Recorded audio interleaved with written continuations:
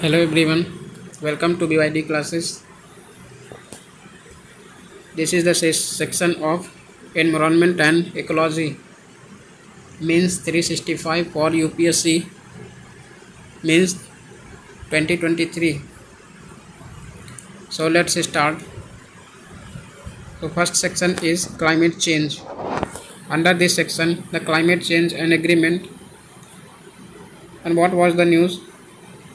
The COP27 was held at Sharm el-Sheikh, Egypt, and COP26 was held at Glasgow.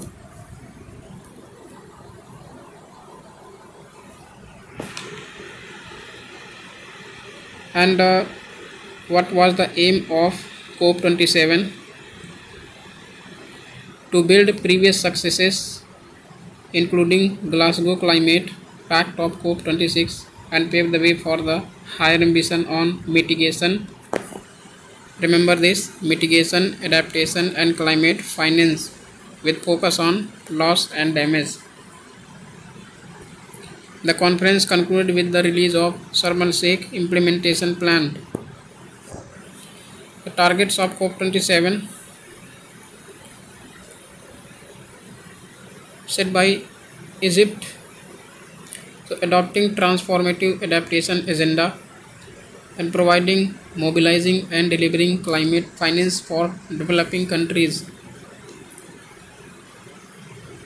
Avoid backsliding on commitments and pledges, ensuring a managed and just transition based on low emission and climate resilient development. Action to clarify support for loss and damage, and shifting from pledging to implementation at scale and on time. So these are the targets of COP27. What were the outcomes of the COP27 during the conference? So first is climate target. Revisit and strengthen their 2023 climate target by at the end of 2023 as 2030 climate targets by the end of 2023 as necessary to align with the Paris Agreement. And mitigation. Finalize the details of mitigation work program to urgently scale up mitigation ambition and implementation in this decade. And adaptation. Development of a framework for the global goal on adaptation to be undertaken through a structured approach under the Glasgow Sharm el-Sheikh work program in 2023 at COP28. Remember this. New pledges totaling more than $230 million were made to the adaptation fund. And finance launched on the Article 2.1c of the Paris Agreement, which says financial flows should be aligned with global temperature targets. And loss and damage. New funding arrangements established for assisting developing countries that are particularly vulnerable to the adverse effects of climate change, such as the coastal countries or island countries, in responding to loss and damage. A transitional committee set up to make recommendations for the operationalization of the new funding arrangements at COP28. Institutional arrangements made for operationalization of the Santiago network. The host of the secretariat of the network will be selected by 2023. So keep this in mind. And energy. Parties called upon to transition towards low emission energy systems and accelerate efforts towards the phase down of unabated coal power and phase out of inefficient fossil fuels subsidies. And financial system reforms.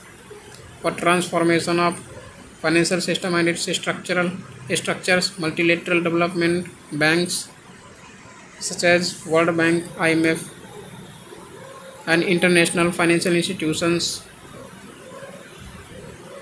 have been encouraged to reform their operational model, channels and instruments to address the global climate emergency. And just transition, a work program on just transition was launched, including annual high-level ministerial roundtables, with the first taking place at COP28 next year. And for agriculture, Coronivia joint work for agriculture. So remember this. Given another 4 year lease by establishment of the 4-year Sharm Sheikh joint work on implementation of climate action on agriculture and food security. Coronivia joint work for agriculture is a landmark decision under United Nations Framework Convention on Climate Change that recognizes unique potential of agriculture in tackling climate change.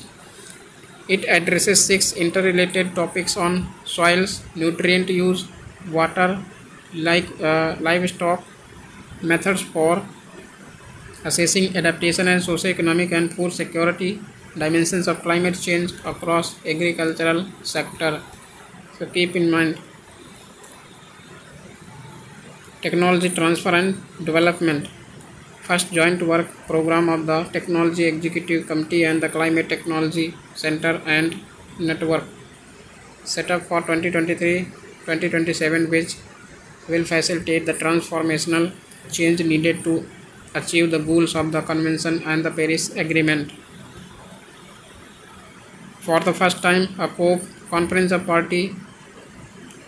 parties cover decision mentioned food, rivers, nature-based solutions, tipping points and the right to a healthy environment.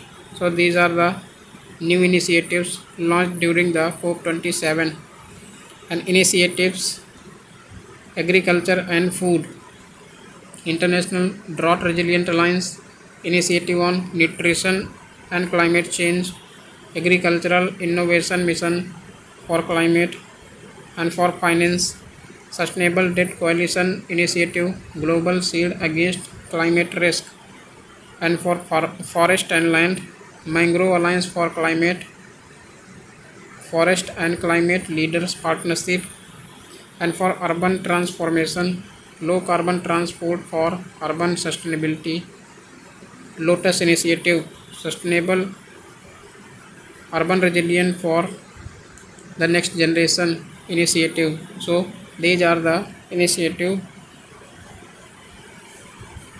which were launched during COP27. So keep this in mind. And ongoing debates and issues under COP27. No commitments to phase out all fossil fuels. Lack of stringent mitigation targets such as global emissions to peak as soon as possible and by 2025. Finance related issues: inadequate climate finance, unequal access of climate finance for developing nations, unclear definition of climate finance, shortage of grants based finance, global climate finances skewed towards mitigation activities, and full rules of procedure for Article 6.2 relating to market mechanism for carbon trading remain unresolved. Prevalence of greenwashing. What is greenwashing? The practice of misleading general public into believing that companies, sovereigns or civic administrators are doing more for environment than they actually are. So this is the greenwashing. Concerns related to fossil fuel lobbying. Nationally determined contributions for 2030 remain totally inadequate to fulfill the 1.5 degree pathway. What is the history of UNFCCC for the climate change as intergovernmental political issues? So this initiative was launched in 1972 as environmental issues reached the global stage at the first International Environmental Summit in Stockholm, Sweden but not specifically climate change. And in 1978, concerns regarding climate change raised globally by the World Meteorological Organization. In 1972 to 1988, climate change seen as a political issue at the First World Climate Conference in 1979 and the Toronto Conference on the Changing Climate in 1988. Establishment of IPCC in 1988.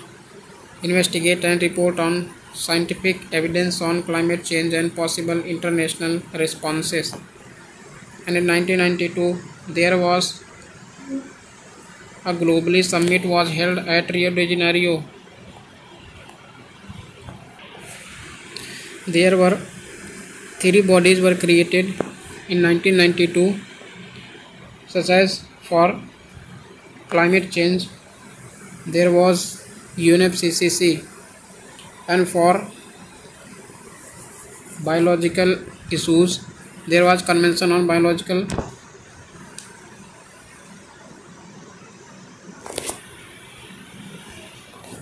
Diversity, and for soil degradation there was UNCCD, and here for climate change UNFCCC opened for the signature at the Earth Summit in Rio de Janeiro. So there were 3 bodies were created during Earth Summit.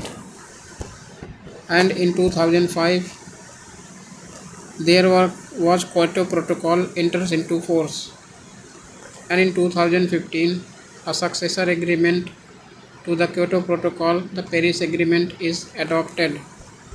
So this is the history of climate change.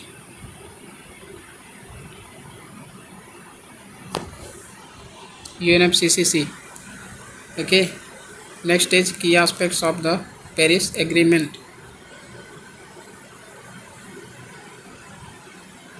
What were the initiatives launched during Paris Agreement?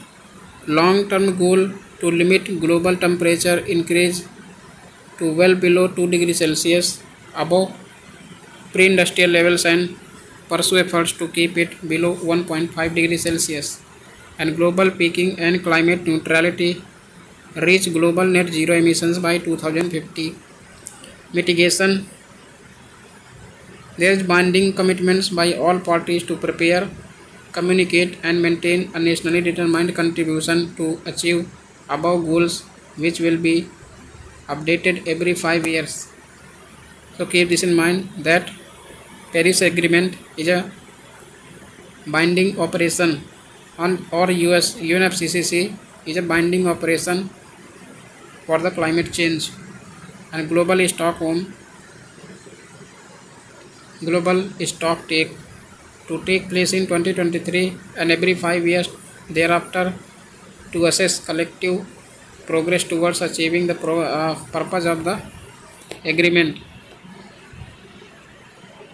And voluntary cooperation or market and non-market based approaches. In Article 6, addressing loss and damage and framework for finance, technology and capacity building support includes the Green Climate Fund. And transparency, implementation and compliance framework to facilitate implementation and promote compliance in a non-adversarial and non-punitive manner. So keep this in mind. What is the way forward for suggesting a good climate change initiatives? Launched during the COP27 at Glasgow.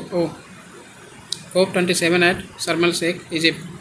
So enhancing mitigation targets through rapid, deep and sustained reductions in global greenhouse gas emissions of 43% by 2030 relative to 2019 level, gradual phase out of all fossil fuels, scaling climate finance through contribution from developed nations, proactive involvement of private sector multilateral finance institutions, promote just energy transition partnerships to finance the energy transitions of emerging economies, establishing clear source and commitments for funding loss and damage through dialogue, and adopting clear definitions for climate finance reflecting the principle of common but differentiated responsibility. So remember this. Setting standards to qualify and measure emission reductions to reduce instances of greenwashing.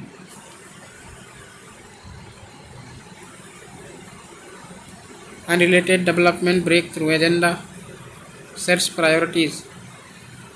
So signatories to breakthrough agenda have mapped out priority actions to be delivered by COP28 climate summit to help make clean technologies cheaper and cleaner. Breakthrough agenda was launched at COP26 by a coalition of about 45 world leaders including India, to provide a framework for countries. There was objective to provide a framework for countries, business and civil society to strengthen their actions in key emitting sectors. Priority actions aim to speed up decarbonization under 5 key sectors of power, road transport, steel, hydrogen and agriculture. These priority actions are being supported by the various initiatives including climate investment funds, largest multilateral climate fund focused on transformational climate innovation in 72 middle and low income countries including India, Mission Possible Partnership, and alliance of leading climate organizations. And next is India and COP27. India raised several concerns regarding climate equity during Conference of Parties 27.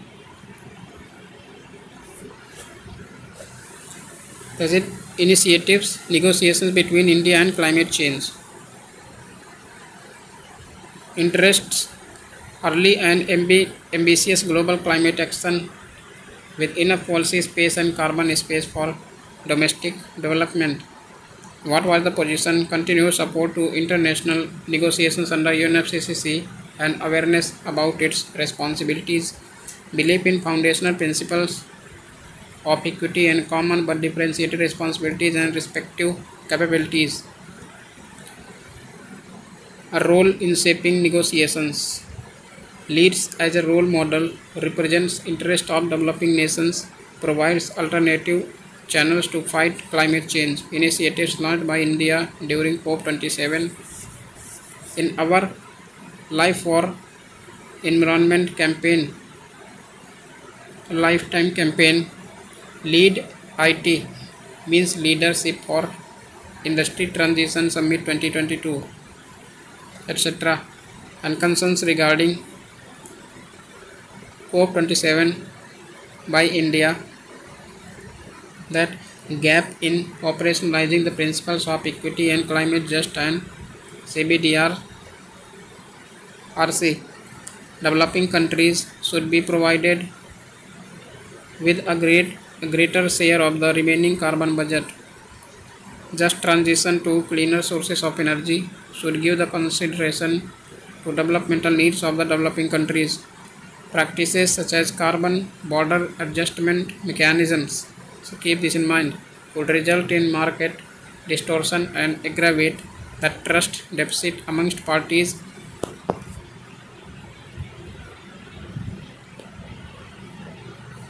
And extending the scope of mitigation to agriculture under Coronavia joint work on agriculture will burden small farmers.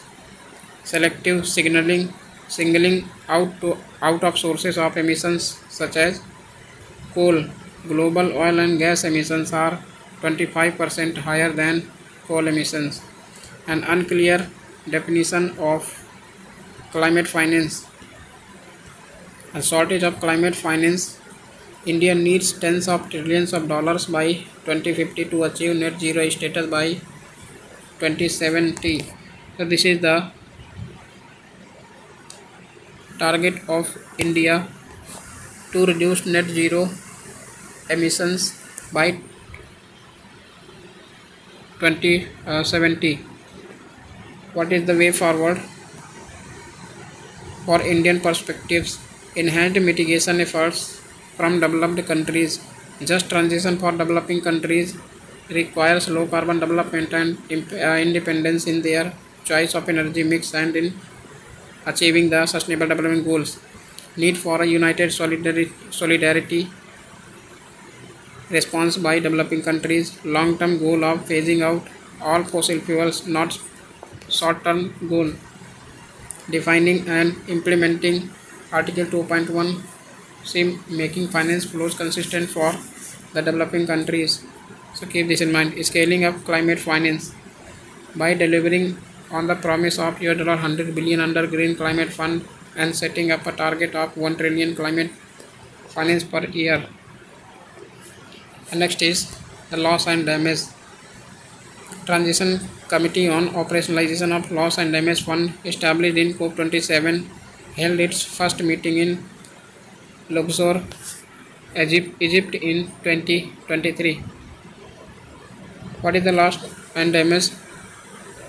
To the negative consequences that arise from unavoidable risks of climate change also includes non-economic losses such as incalculable toll of losing family members, disappearance of cultures and ways of living. Loss and damage emerged in climate negotiations when Warsaw International Mechanism for Loss and Damage was established at the COP19 in 2013. And why need of loss and damage finance required? No systematic and predictable funding exists for developing countries already facing loss and damage. Many communities are experiencing climate impacts that are impossible to adapt it. Loss and damage disproportionately affects vulnerable groups. No funding structures exist to address permanent loss from slow onset events such as loss of productive cropland through desertification, sea level rise, and loss and damage from climate change impacts will continue even if emissions are controlled. Keep this in mind. What are the constraints in mobilizing loss and damage funds? Disagreements regarding source of funds. Developed countries like USA want loss and damage finance to flow through existing financial instruments and do not support certain creation of a new facility. Developing countries like India argue for providing support, financial technical capacity building based on historical emissions. Current funding is inadequate to address the full scale and scope of problem. Formal mechanism for funding not been finalized yet. And way forwards, emphasizing on finalizing of all the key issues such as operationalizing of funding, transfer of funds in a transparency way, independent authority to audit for the usage of the fund, international collaboration to address the disagreements between members, alternative financial mechanisms like insurance, cover, private sector finance, etc. to the supplementary financing. And next, the 50 years of Stockholm Conference has been cleared. So recently Stockholm plus 50 meeting was held at Stockholm, Sweden to commemorate the 50 years since the 1972 United Nations Conference on Human Environment, also known as the Stockholm Conference, which made the environment a pressing global issue for the first time. So what is the Stockholm plus 50 recommendations for actionable agenda? So placing human well-being at the center of a healthy planet and prosperity for all, recognizing and implementing the right to a clean, healthy and sustainable environment, and adopting system-wide changes in our current economic system, accelerate transformations of high-impact sectors, help developing countries tackle environmental challenges by providing access and support for digital and technological solutions. So these are the recommendations of Stockholm plus 50 and Stockholm conference. This is the static portion, so you can pause the video and read this. Okay, next is outcome and success of Stockholm conference. Established United Nations Environment Program and made multilateral governance of planetary concerns mainstream, led to more than 500 multilateral environmental agreements being adopted in the last 50 years, such as Vienna Conventions, CITES, Stockholm Convention, Rotterdam Convention, Bonn Convention, Convention for the Prevention of Pollution for Ships, MARPOL, etc. So beginning of the contemporary environmental era, most of the conventions related to planetary crisis like the UNFCCC, UNCCD and CBD were created during the Earth Summit and originated in the Stockholm Declaration 1992. So keep this in mind. Led to identification of a theme of sustainable development in 1992 UN Conference on Environment and Development, the Earth Summit, held in Rio de Janeiro, Brazil. Established key principles like precautionary principle in Vienna Convention and polluter pays principle, opened the door to broader participation in sustainable development arena by welcoming non-governmental organizations, indigenous peoples, scientific community and the private sector, etc. Start of environmental diplomacy and establishment of national environmental ministries in India. Ministry of Environment and Forest was set up in 1985. Keep this in mind. And next section is India and climate action. And India's targets, that is INDC targets under the Paris Agreement, 45% reduction in emission intensity by 2030 from 2005 level, 50% all electricity to be generated by non-fossil fuel energy by 2030, additional carbon sink of 2.5 to 3 billion ton of carbon dioxide equivalent by 2030 through tree and forest cover. So keep this in mind. Next is current emissions. The contribution to historical cumulative CO2 emissions about 3%. 2021 share of global emissions stood at 7.5%, third highest globally after China and USA. Per capita carbon emissions are still very low at 1.3 tons per person per year in 2021 compared to the United States 4.0 tons. The achievements or progress of India in the climate change. Achieved emission reduction of 21% over 2005 levels. The Green Shift report by MOP and NG. Achieved 43% of installed electricity capacity from non-fossil fuel sources. Non-fossil energy capacity stood at about 180 gigawatt in 2023. Total forest and tree cover makes up 24.62% of the total green geographical area of India. Current run rate of 1.922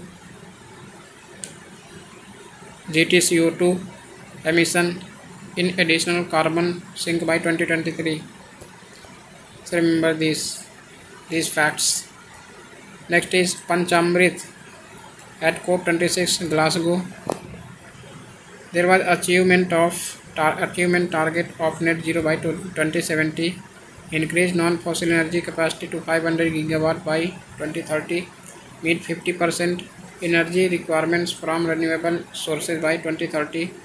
Reduce carbon intensity of economy by less than 45% 2030.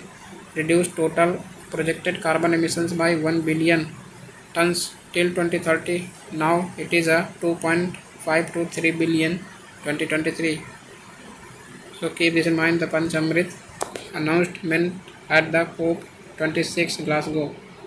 What are the schemes or policies or initiatives launched by the Government of India to tackle the climate change? So National Action Plan on Climate Change, National Adaptation Fund on Climate Change and Climate Change Action Program. What are the policies? National Wind Solar Hybrid Policy, National Biofuel Policy, National Offshore Wind Energy Policy, Green Hydrogen or Green Ammonia Policy. And schemes are Kusum for Solar Rooftop Program, Ultra Mega Solar Parks, Perform Achieved and Trade Scheme, Carbon Tax, Ujjwala Scheme, Ujala, Fame India Scheme for Electric Vehicles. And next is the tax concessions and incentivizes such as the Production Linked Incentive Scheme for Renewable Sector, Net Zero Target by 2030 by Indian Railways, International Solar Alliance, Coalition for Disaster Resilience Infrastructure, Green Grid Initiatives, One Sun, One World, One Grid Project, and Life for Environment Mission Campaign. So these are the initiatives launched by the government. Next is the India's updated nationally determined contributions.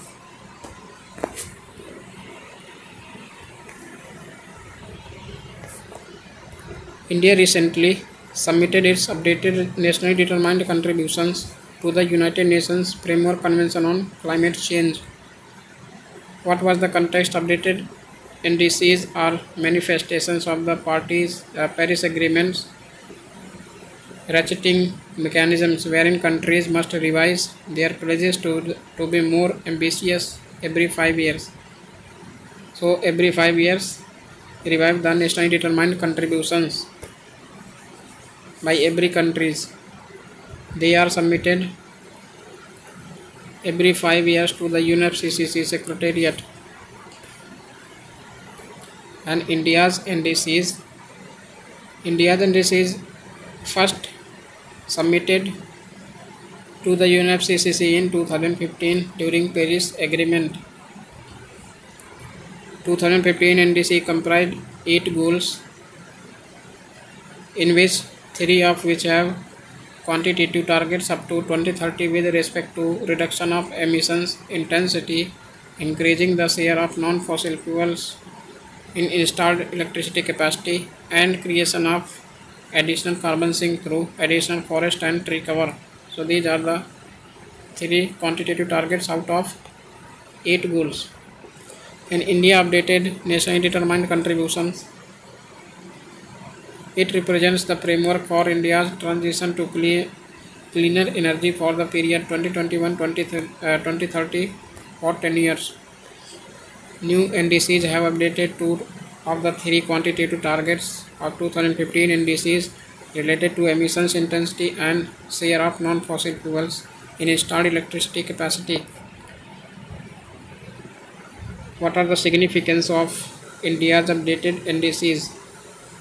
Help India usher in low emissions growth pathways, decoupling of India's economic growth from greenhouse gas emissions, enabling overall increase in green jobs such as in renewable energy and clean energy industries, a step towards achieving India's long-term goal of reaching net zero by 2070 and translating Panchamrit announced at COP26 into enhanced climate targets and enhancing India's contributions towards global response to climate change under the Paris Agreement.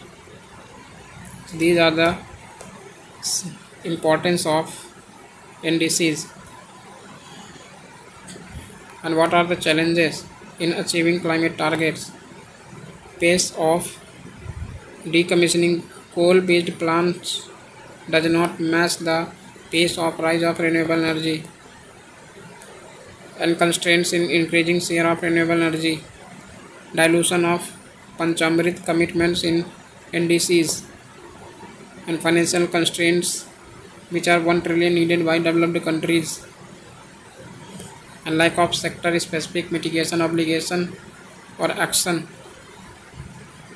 issues in implementation of the climate mission like interministerial coordination, lack of technical expertise and project clearance delays. And this is the India's nation determined contributions. You can pause the video and look thoroughly. Okay, so remember these updated indices, which is important, and previous indices you can compare this, and what are the targets of 2030, previous indices 2015 and updated indices 2022, such as reduce the emissions intensity of its GDP by 33 to 35% earlier in 2030 from 2005 level, but recently 45%. Emission estimated reduction of 21% to 2005 levels. Keep this in mind. And earlier, the cumulative electric power installed capacity from non-fossil fuel based energy from 40%, now 50% and 43% achieved.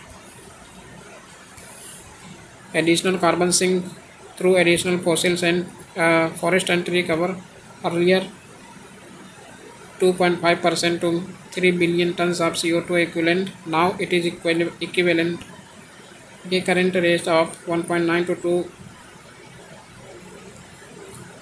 billion tons of CO2 equivalent. So keep this in mind. Okay, so this is qualitative targets, these are quantitative targets, and this is the qualitative targets. So keep this in mind. Okay, remember these facts. What are the way forward? The provisions of new additional financial resources such as well as transfer of technology by developed countries under UNFCCC and the Paris Agreement, and gradually phasing out coal by early retirement of the existing coal capacity and reduction of the coal projects pipeline,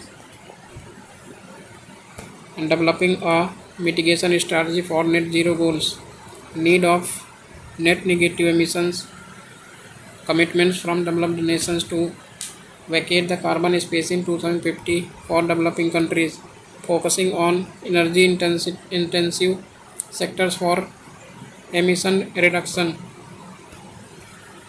Okay, next is the India's long-term low emission development strategy or LTLEDs. What is the context? India has submitted its long-term low-emission development strategy to the United Nations Framework Convention on Climate Change.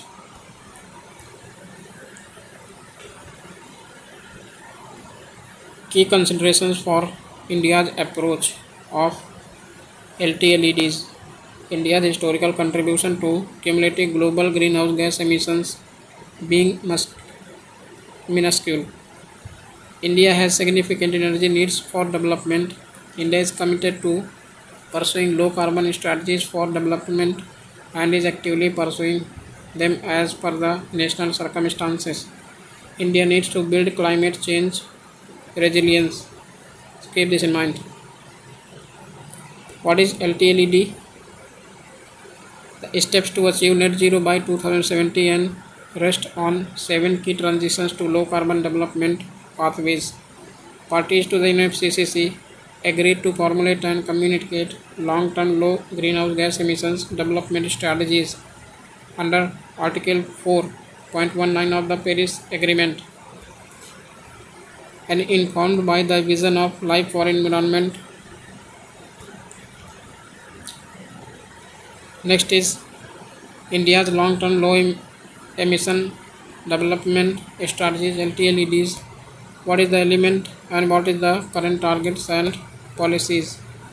The low carbon development of electricity systems consistent with development.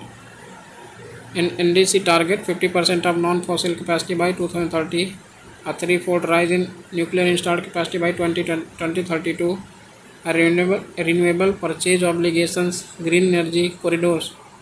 So second point, you can remember that it is a new point, okay, that a threefold rise in nuclear installed capacity by 2032. Remember this. Integrated, efficient, inclusive, low carbon transport systems. 20% ethanol blending in petrol by 2025. Indian Railways to become net zero by 2030. And leapfrogging directly to Bharat Stage 4 emissions. Bharat Stage 6 emissions from BS4 PM Gati Shakti.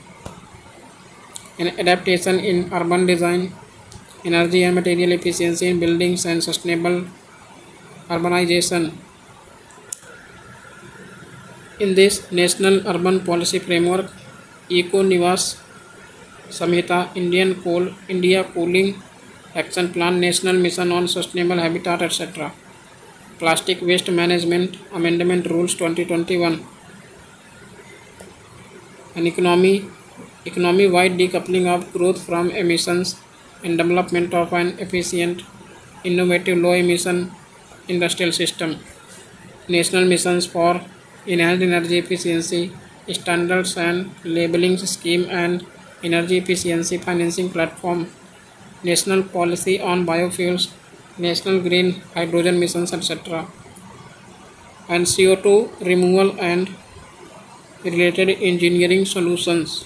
Under this, the research and development and building human and infrastructure capacity to evolve technologies and methodologies like carbon capture, utilization and storage. Enhancing forest and vegetation cover consistent with socio-economic and ecological considerations. Under this, the NDC targets create an additional carbon sink of 2.5 to 3 billion tons of CO2 equivalent by 2030. Voluntary commitment to restore 26 million hectare degraded land by 2030 according to the UNFCCC.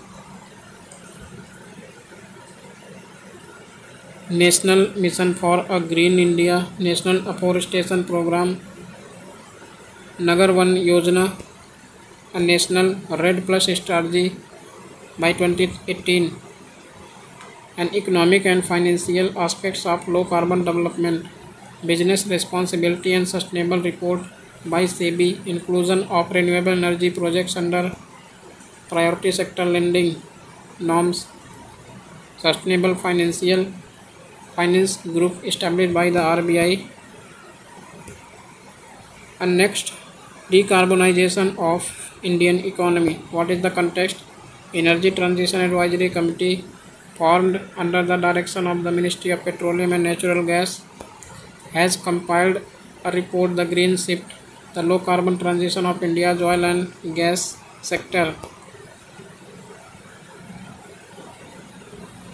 What is the decarbonization? The term for removal or reduction of carbon dioxide or GHG, greenhouse gas emissions, input into the atmosphere. And decarbonization involves two aspects: reducing greenhouse gas emissions and absorbing carbon from atmosphere. A need for the decarbonization.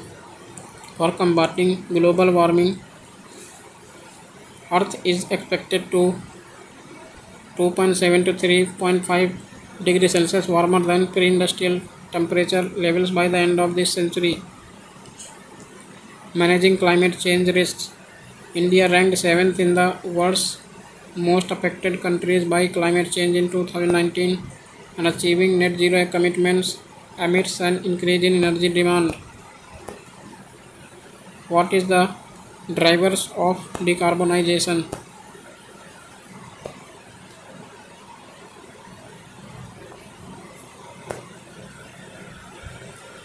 Moving towards renewable energy, resource exploration, energy efficiency and energy affordability, and technology and innovation, energy transition in industry, electric transportation, national carbon market, and alternative fuels and waste to fuel economy. These are the drivers of decarbonization, which carbon can be curbed from the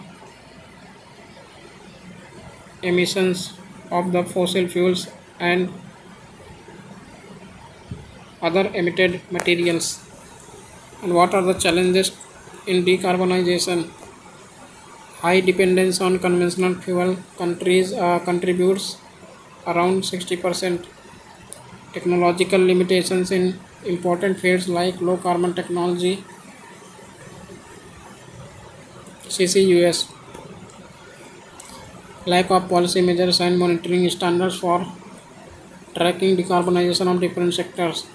And funding challenges, shortage of green finance, higher perceived risk of green investments and lack of bankable pipeline projects for investors, and limited availability of domestic resources like reserves of rare earth elements critical for electric vehicles, and infrastructure challenges in shifting to low carbon economy. For example, shifting to electrical vehicles would require expansion of charging infrastructure. Switching to renewable energy need development of energy storage systems, etc. And skill gap in labor force. A shift towards a low carbon economy will lead to job transition, particularly in industries heavily reliant on fossil fuels, limited international collaboration and cooperation. And what are the way forwards for decarbonization? Emission, social and economic changes needed for effective decarbonization, such as catalyzing effective capital reallocation and new financing structures. In capital reallocation, under this, the scaling of climate finance, $3.5 trillion increase in spending on low emissions assets versus today. Develop new financial instruments, special purpose vehicles for setting up low emission assets, long-term purchase agreements, pricing externalities to rebalance incentives, policies to encourage capital spending in emission reduction projects, funding the repurposing or decommissioning of the redundant assets. Okay, so keep this in mind. And next is managing demand shifts and near-term unit cost increases. Under demand shift management, the building transparency around climate risk and opportunities, and climate stress test for factoring risk in investment, identifying measures to manage cost increase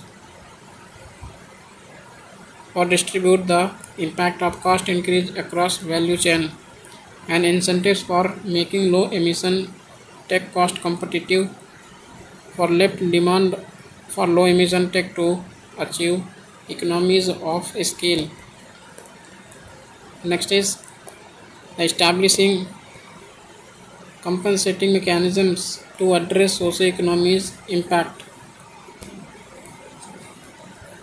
And compensation mechanism, under compensation mechanisms, there is supporting economic development and diversification.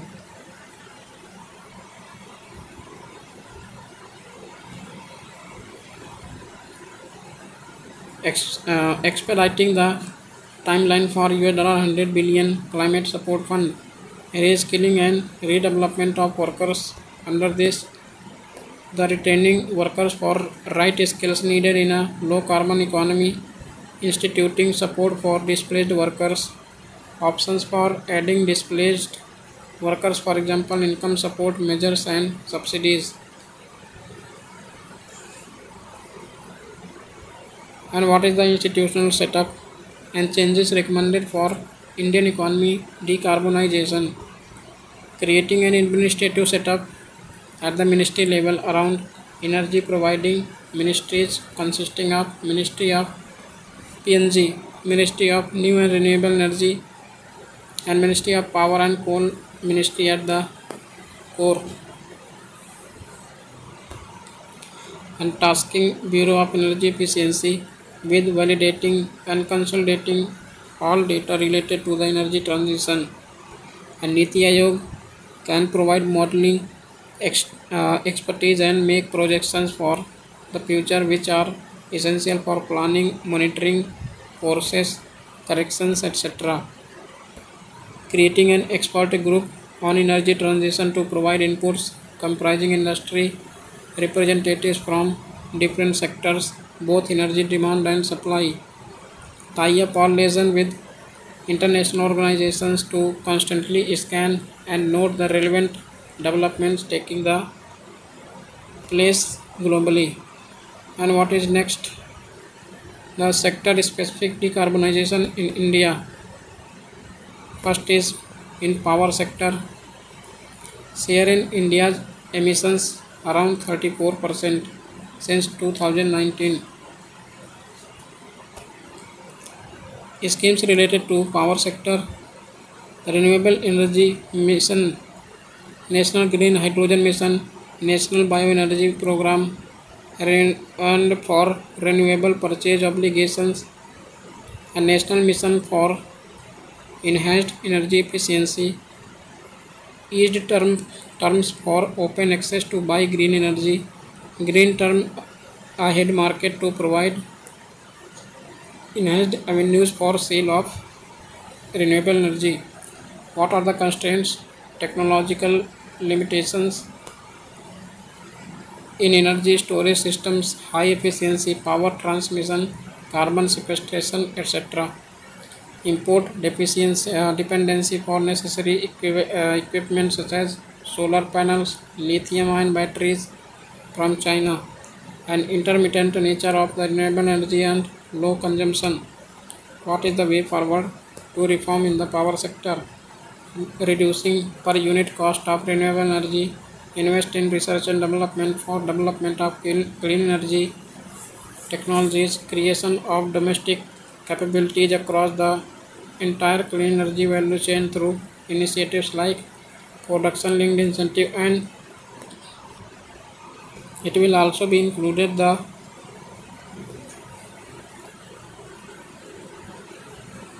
power sector under the solar panel and lithium-ion batteries manufacturing in India under Atmanirbhar Bharat, and decarbonization initiative in transportation. The schemes like FAME India for electric vehicles, sustainable alternative towards affordable transportation, that is SATAT, implementation of Bharat Stage 6, leapfrogging from BS4 emission standards, mission electrification by the railways by 2030, adoption of the bio-based sustainable aviation fuel, and vehicle scrappage policy. What are the constraints? And share of transportation emissions in India around 9%. What are the constraints regarding these schemes? High cost involved in deployment of new technologies and infrastructure, hesitancy among consumers to adopt low carbon transportation such as electric vehicles due to high cost, safety concerns, and low adoption and penetration of sustainable public transportation, high emission for aviation sector. So keep this in mind. What is the way forward? to reform in the transportation sector to reducing the carbon emissions. That model shift towards public and less polluting modes of transport.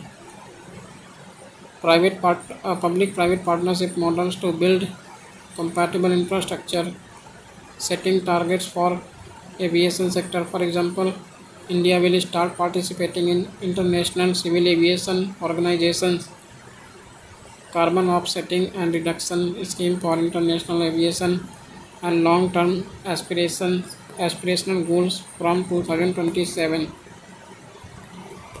What is the industrial contribution in emissions? That is around 28%. Schemes related to the industry perform, achieve and trade part scheme, national solar mission, and promotion of adoption of low carbon technologies by industries, developed green steel. What are the constraints? The alternative sources of energy are less reliable in comparison to fossil fuels. Requires an adequate amount of funding for transition to low carbon technologies. What are way forward? Improve energy and resource efficiency with efforts to increase the use of natural and bio-based materials and promote fossil switching and electrification in manufacturing as feasible and viable.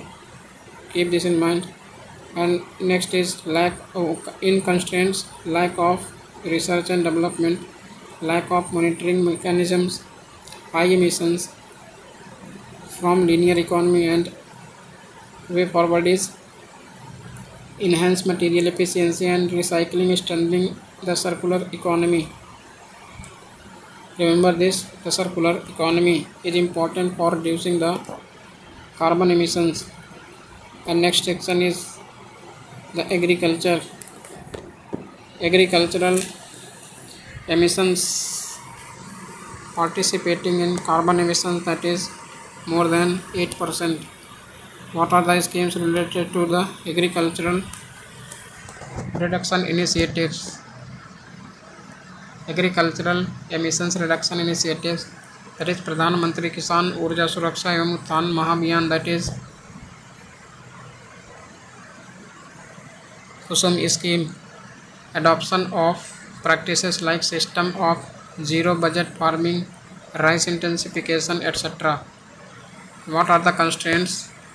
Dependence over traditional fuel and technologies like diesel operated pumps requires adequate capital for just transition, dominated by marginal farmers, poor waste management.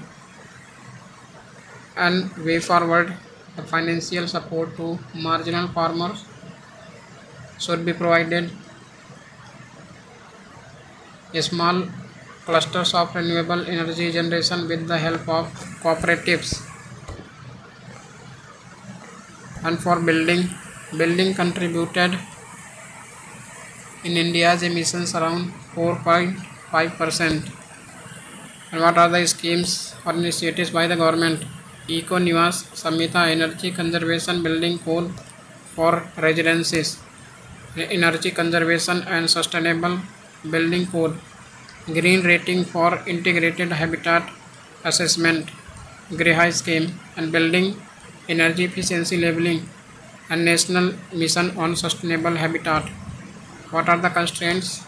Poor implementation of norms. Climate responsive urban planning and building practices require large investments in innovation and low carbon technologies, and high cost of retrofitting current infrastructure. So these are the constraints. And what are the way forward? Mainstreaming adaptation measures in the built environment and urban systems, and promote climate responsive and resilient building design, construction, etc. Use of energy efficient heating, ventilation, and air conditioning systems. Remember these areas which are contributed in the India's carbon emissions. And next is decentralization of climate action in India.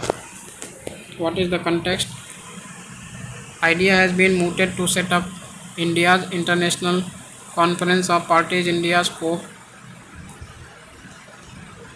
a forum similar to GST Council to generate national consensus on India's climate goals and means to achieve them. India COP can promote a spirit of cooperative and competitive federalism with each state or union territory committing bolder actions towards net zero. And net zero, what is net zero? To a state in which greenhouse gas emissions going into atmosphere are balanced by removal out of atmosphere. What are the significance of decentralization of climate action in India? Though a project is conceived, financed and implemented by central agencies, site-specific mobilization of resources requires active cooperation of states or union territories. Constitutional provisions, legislations of parliament enable states, union territories or local level governments to have an influence on matters like land, electricity, pollution control, etc. And local communities lack effective voice in prioritizing decision making and implementing the climate actions that most affect them.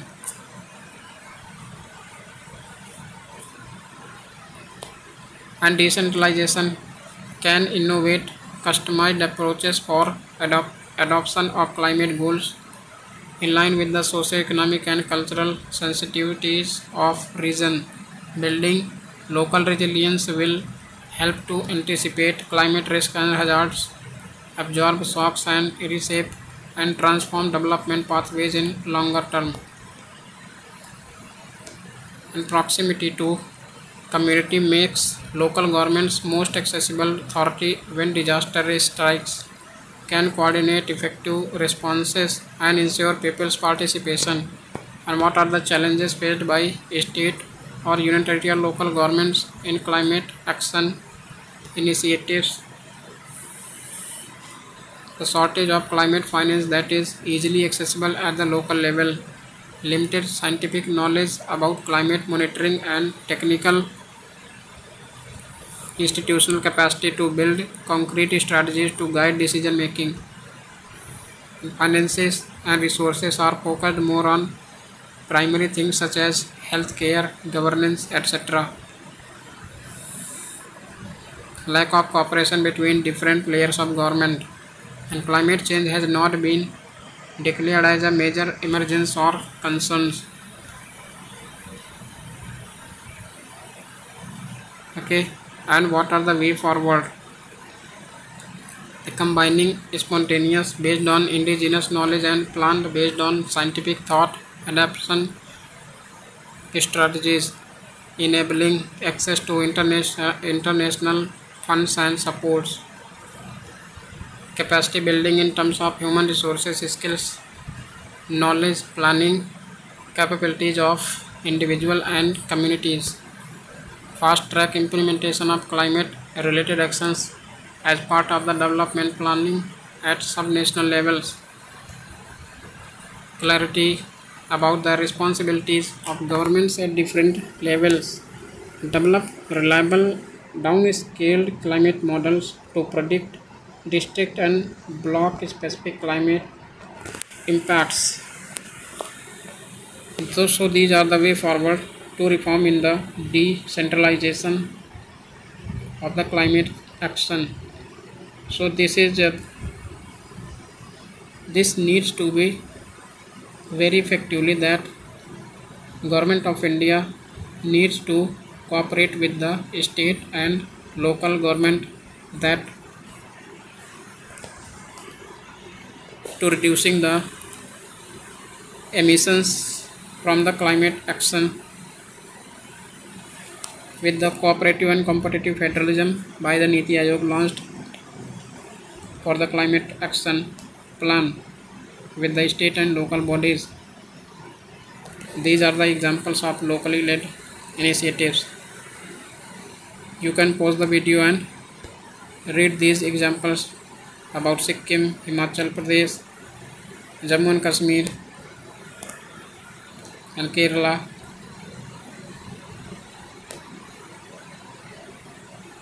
Okay, and next is efforts promoting the decentralization. So here these are not much important for upcoming means examination, but these are important, but you cannot remember all these things, so you can go through one or two times through pause the video and you can remember this or read 1 to 2 times. Okay, so next is what is the context? The climate justice as the concept features in sessions of two top global institutions, the United Nations General Assembly and the European Court of Human Rights. So what is the significance of climate justice? Knowledge acknowledges the social dimensions of climate change, which affects people of different classes, races, genders, geographies and generations unequally, and highlights concerns of vulnerable countries and communities, for example countries in the global south and communities such as women, elderly, children, etc. Shares of burdens of climate change by helping vulnerable countries and people who are often unable and ill-equipped to respond. Recognize local solutions such as indigenous practices. Promotes culture of polluters pays principle. Recognizes gender equity in climate justice. And what are the challenges?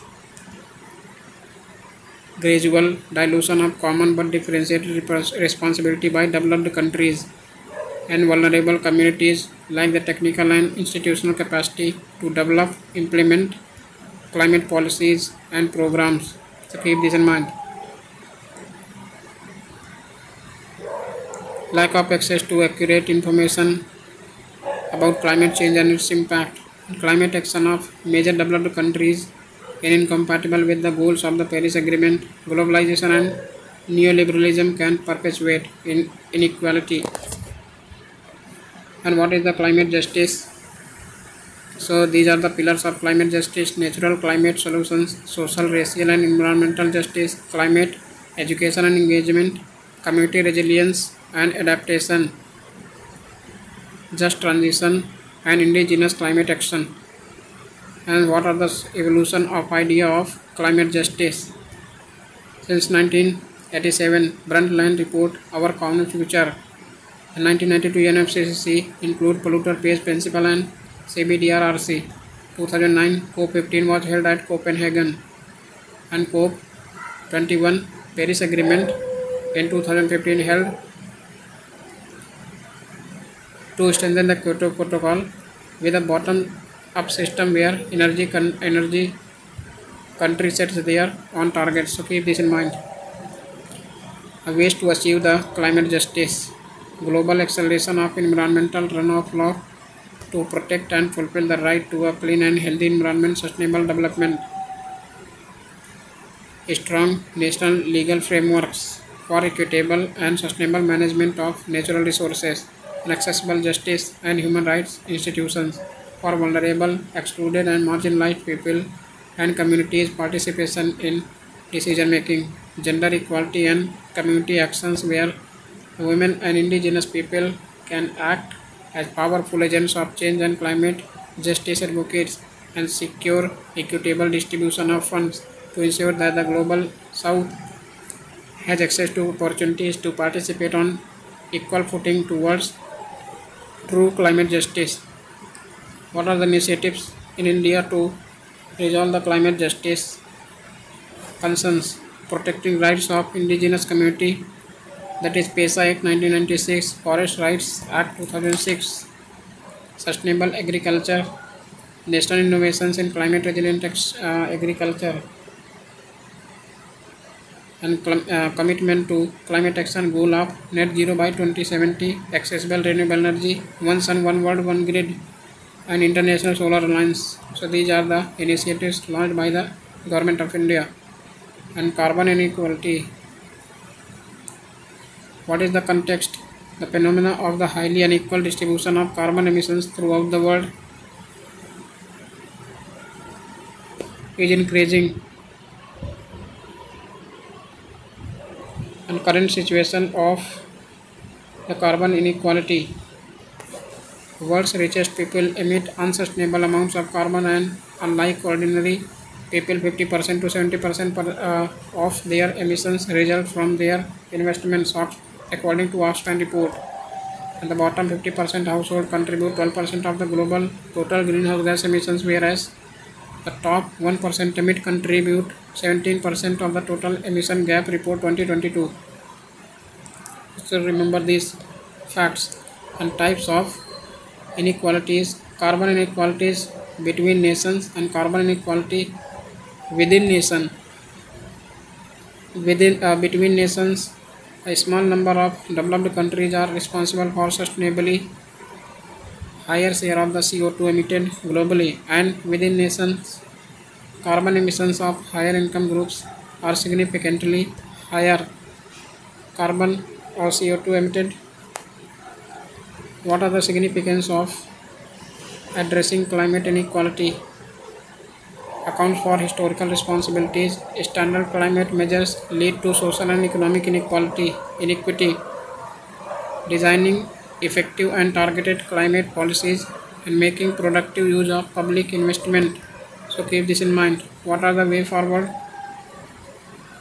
for reducing the climate inequality? Proper tracking of individual emissions within countries, and policy instruments targeting investments in polluting and fossil activities, scaling up public investments in low carbon energy production infrastructures, transport and energy efficiency, etc. Significant resources in production and collection of climate inequality statistics in all countries, and windfall taxes on excess profits in polluting industries would help for fund low carbon investment. Developing countries also need to reform their domestic tax systems to redistribute more from the wealthy. So keep this in mind. And next section is climate change impacts. Impact on women. What is the context? UN figures estimate that 80% of people displaced by climate change are women. 80% climate change displaced person women, rather than 20% are men.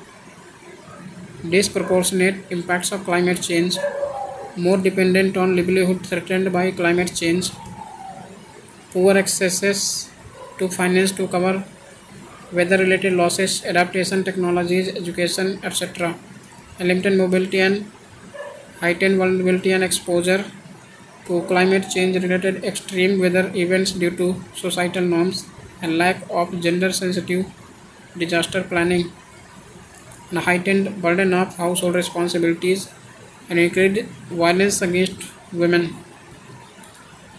And role of climate action: ensuring climate justice by including needs, perspectives, and ideas of women in climate action, utilizing women's traditional knowledge and experience related to natural resource management in climate action strategies, ensuring sustainable agriculture and food security with the help of large women agriculture labor force.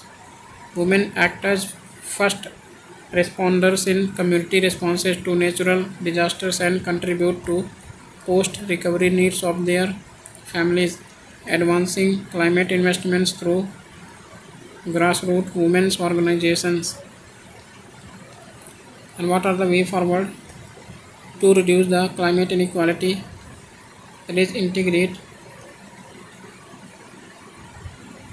gender perspectives into mitigation and adaptation actions by making climate action policies gender aware, including local women in their research, gender sensitive, accounting for gender in project design, and gender response positively impacting local women, and gender transformative, contributing to a more equity society. So keep this in mind.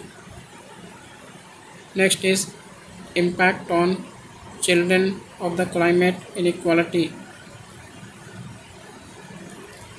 The current situation: estimated 1 in 7 children globally are exposed to at least 5 major climate and environmental hazards. In 2020, nearly 10 million children were displaced due to weather-related events.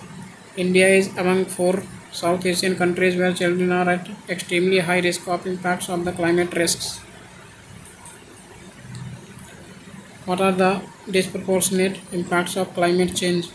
Children are physically, physiologically and emotionally more vulnerable than adults to climate and environmental shocks. Issues related to children displaced by climate change: greater risk of maltreatment in the form of abuse, trafficking, exploitation, etc., and more likely to lose access to essential services such as health, nutrition, education, etc., and social protections against child labor, child marriage, etc. Climate policies often does not address the specific risk that children face because of climate change. Any deprivation as a result of climate and environmental degradation at a young age can result in a lifetime of lost opportunity. And international initiatives to reduce the climate inequality. UNICEF, the International Organization for Migration, Georgetown University and United Nations University recently launched guiding principles for children on the move in the context of climate change and Children's Climate Risk Index introduced by the UNICEF. Next is way forward, that adopting a rights-based approach to empower and protect children based on international conventions like the Convention on the Rights of the Child. Understand children's vulnerability through group level assessments. Provide appropriate guidance to children in exercising their rights through imparting awareness and encouraging their participation in national, regional and international level decision making, and investing heavily in adaptation and resilience of social services based on a careful assessment of children's exposure and vulnerability to climate change. So keep this in mind. And impact on human capital of the climate inequality. What are the impacts? Adversely impacts socio-economic development by interrupting schooling, health services and leading to forced displacement, and health impacts like malnutrition, respiratory diseases, injuries, heart-related illness, etc. Adverse impact on physical and mental well-being, destruction of livelihoods in climate impact sectors like agriculture and tourism, traps vulnerable population into poverty and increases the financial pressure. And climate mitigation and adaptation efforts like transition to clean energy can create skill gap and cause job losses, may lead to conflicts, civil war-like situations. And what are the constraints in tracking impacts of climate change? No specific parameters to assess climate change impacts on the human capital across the globe. Marginalized sections such as indigenous people, children, etc. face greater impacts but are least protected. Social protection systems are not prepared to adapt to climate change. Adaptation and mitigation are at slow pace due to the slow transition of new technologies and financial limitations of developing nations to overcome socio-economic impact of climate-induced loss and damage. So keep this in mind. What are the way forward to reduce the climate action, to reduce the climate inequality or impact of climate change? Updating education policies to encourage behavior change, empower people and reskill and upskill workers for low carbon economy and climate resilient development, and assessing workforce vulnerabilities and promoting adaptive social protection services. Investments in the rehabilitation and equipping of essential services such as healthcare facilities and developing financial mechanisms to assist marginalized sections in adapting to climate change and participating in energy transition. So keep this in mind. Next is the Arctic region. What is the significance of Arctic? And here you can see here that Arctic region is the surrounding Russia, USA, Canada, Greenland, Iceland, Norway, Finland, Sweden. So these are the surrounding countries of the Arctic region in the North Pole of the globe. And significance of Arctic, an area of geopolitical, geoeconomic and geoecological interests. Climate change causing melting of ice, making region more accessible for economic exploitation, oil and gas reserves, metals and minerals. Possibilities to open northern sea routes as a new trade route helps circulate world's ocean currents, characterized as world's climate change barometers. And what is the India and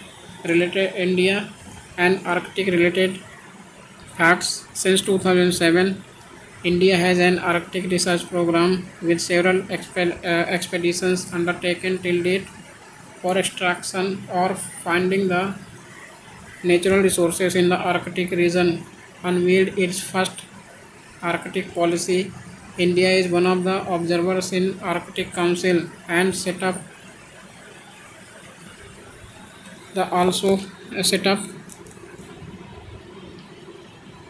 stations for research and development in the Arctic region. What are the impacts of climate change on Arctic? Arctic amplification. Arctic is heating up more than 2 times as fast as rest of the world. Melting sea ice. 2022 sea ice extending well below long-term average. It is also impacting albedo of region, thereby inducing the melting. Changing chemistry of western region of the Arctic Ocean. Acidity levels increasing 3 to 4 times faster than ocean waters elsewhere. And this is the Arctic amplification, the dynamics of global warming. So this is the process. You can pause the video and remember and go through this diagram. Okay, next is impact of declining Arctic sea ice cover. So what are the impacts?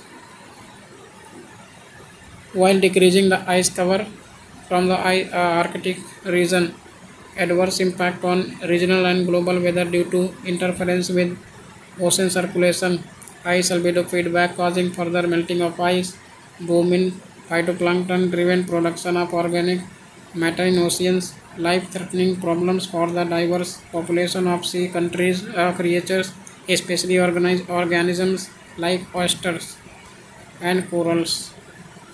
Okay, and next is what is the way forward?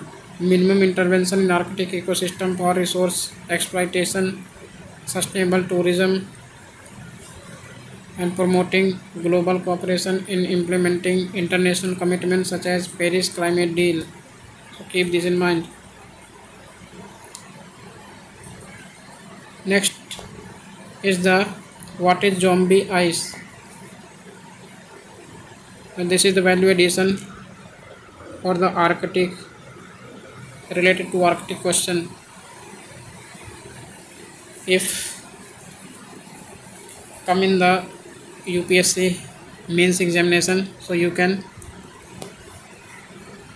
read here zombie ice, and it is important for means as well as prelims perspective. The zombie or doomed ice is ice that is still attached to thicker area of ice but is no longer getting fed by those larger glaciers because parent glaciers are getting less replenishing snow. So you can remember this. Without replenishment, zombie ice is melting from climate change and will inevitably reach seas. So you can remember this is the ice cap and this is the ice, and it will melting slowly and increasing the level of the sea instead of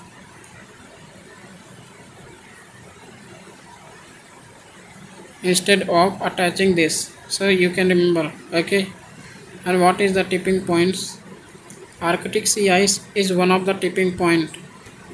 Tipping points are threshold where a tiny change could push a system into a completely new state. There are 9 tipping points where changing climate could push parts of the Earth system into abrupt and irreversible change. So you can refer this. These are the tipping points, such as Amazon rainforest, frequent droughts, Arctic sea ice, massive losses, Atlantic circulation, a slowdown since 1950s, boreal forest or taiga forest, increase in fires like zombie fires, coral reef mass die-offs, Greenland ice sheet, ice loss accelerating, and permafrost melting, West Antarctic ice sheet, ice loss accelerating, Wilkes Basin, East Antarctica, ice loss accelerating. So you can remember. Next is extreme weather events.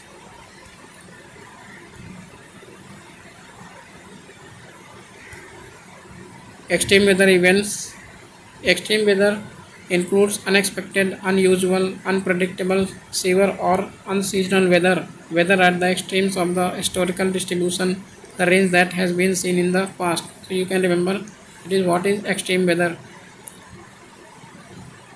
Vary from place to place in an absolute sense, and human-induced climate change has likely increased the frequency and intensity of extreme events since pre-industrial times, including heat waves, extreme precipitation events, marine heat waves, etc. 6 assessment report of the IPCC and various examples of extreme weather events such as heat waves and forest fire in USA, heat waves in India and Pakistan, and bushfire in Australia. So you can remember.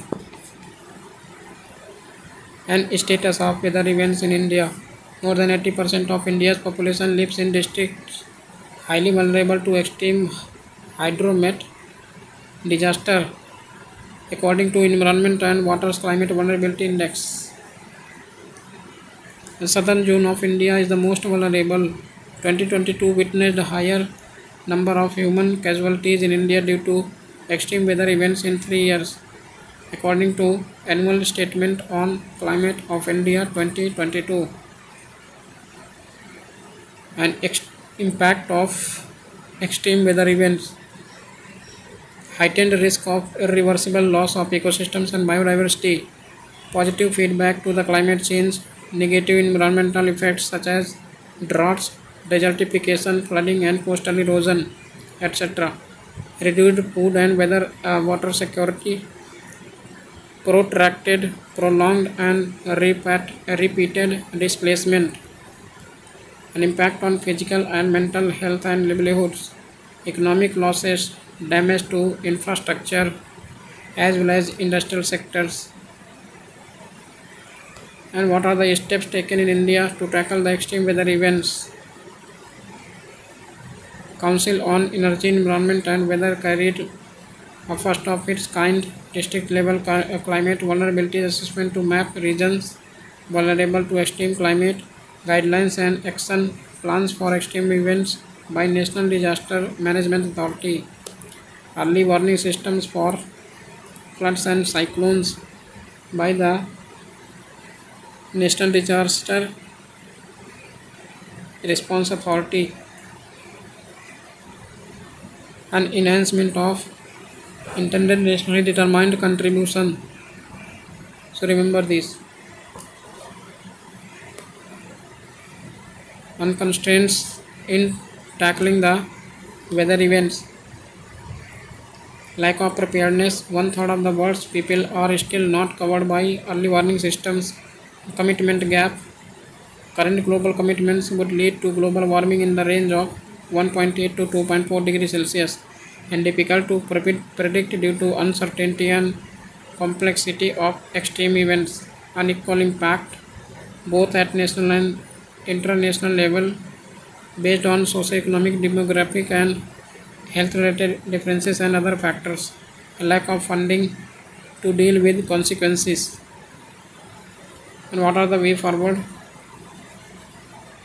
To enhance the protection from the weather events, extreme weather events, enhancing climate commitments, integrating extreme weather risk management and adaptation into all social, economic and environmental policy domains, early warning and response systems like heat health action plan,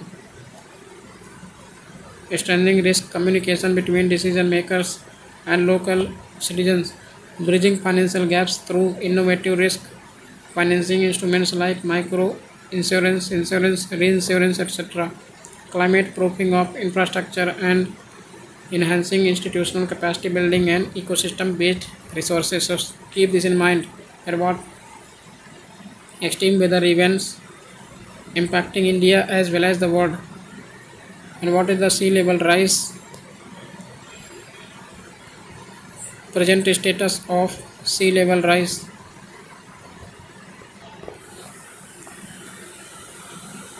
The sea level rose 4.5 mm per year on average between 2013 and 2022, the highest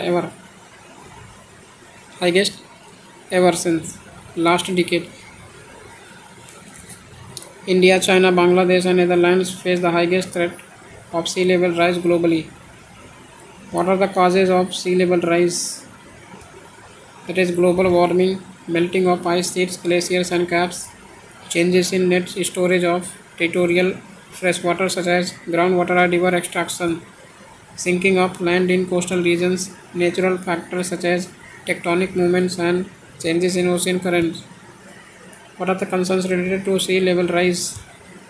Environmental impacts like increased intensity of storm surges, loss of habitat, impacts on coastal ecosystems such as threat to mangrove and coral reefs in the marine protected areas, and economic impacts like the threat to coastal infrastructure, saltwater intrusion in the groundwater supplies, etc.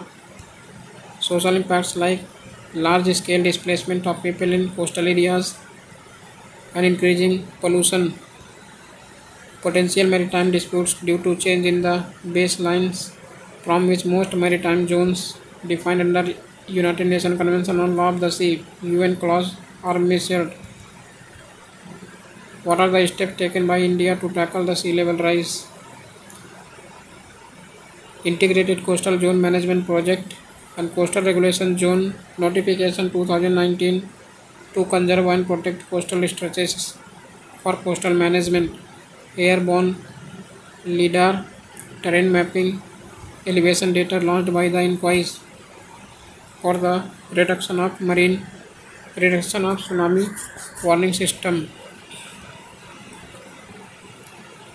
an Indian tsunami early warning system launched by the inquiries, coastal management information system, and National Disaster Management Authority has issued several disaster specific guidelines for managing extreme weather related disasters. What are the way forward to protect the sea level rise? Protect, reduce the likelihood of the hazard, build or maintain a hard defenses, beach nourishment, dune restoration, and accommodate, reduce vulnerability, change building codes and design standards along coastlines, avoidance and planned retreat, reduce exposure, prevent new development in vulnerable zone, and physical relocation of people and critical assets. Keep this in mind. Next is ozone hole. What is the context?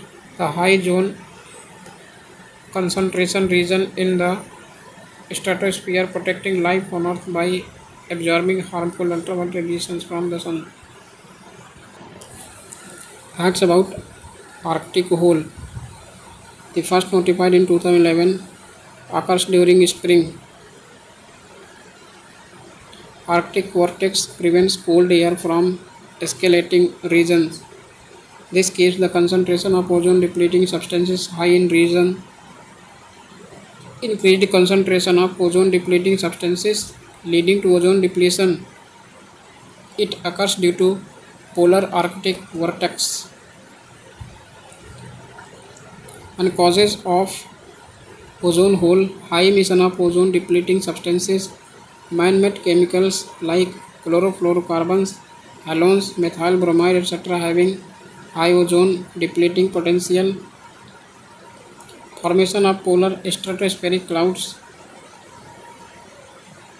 high altitude clouds that facilitate conditions for destruction of ozone hole, and polar stratospheric clouds which are making in the stratosphere near the Antarctic region and collecting more harmful gases to reduce the ozone from the Antarctic region. So keep this in mind. An impact of ozone layer depletion.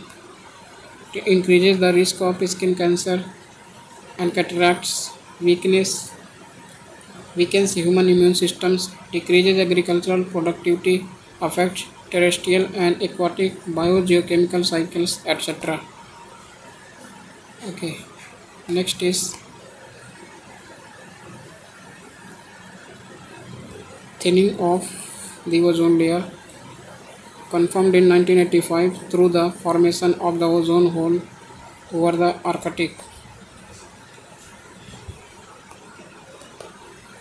An Antarctic hole develops in August and dissipates in the late November 2022, first adopted in 1985 during the Paris Vienna Convention. Deep frozen crystals that make up polar stratospheric clouds provide a surface for a reactions that free chlorine atoms in the Antarctic atmosphere. And what are the cause and effect? What is the cause and effect of ozone layer depletion? First step is making the chlorofluorocarbons emissions reach the ozone layer near the Antarctica. And in step 2, the CFCs are broken down by the sun's ultraviolet rays, releasing chlorine atoms into the ozone layer. And these chlorine atoms break down the ozone molecules and break down into the oxygen and nascent oxygen and break down the ozone layer. Okay, in the step 4, more ultraviolet rays reach the earth, threatening human health, causing cancer as well as skin cancer and other communicable diseases. And the Montreal Protocol. What is the context?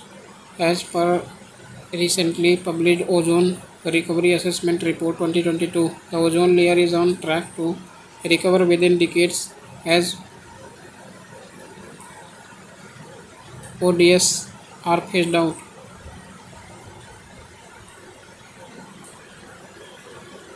What is ODS?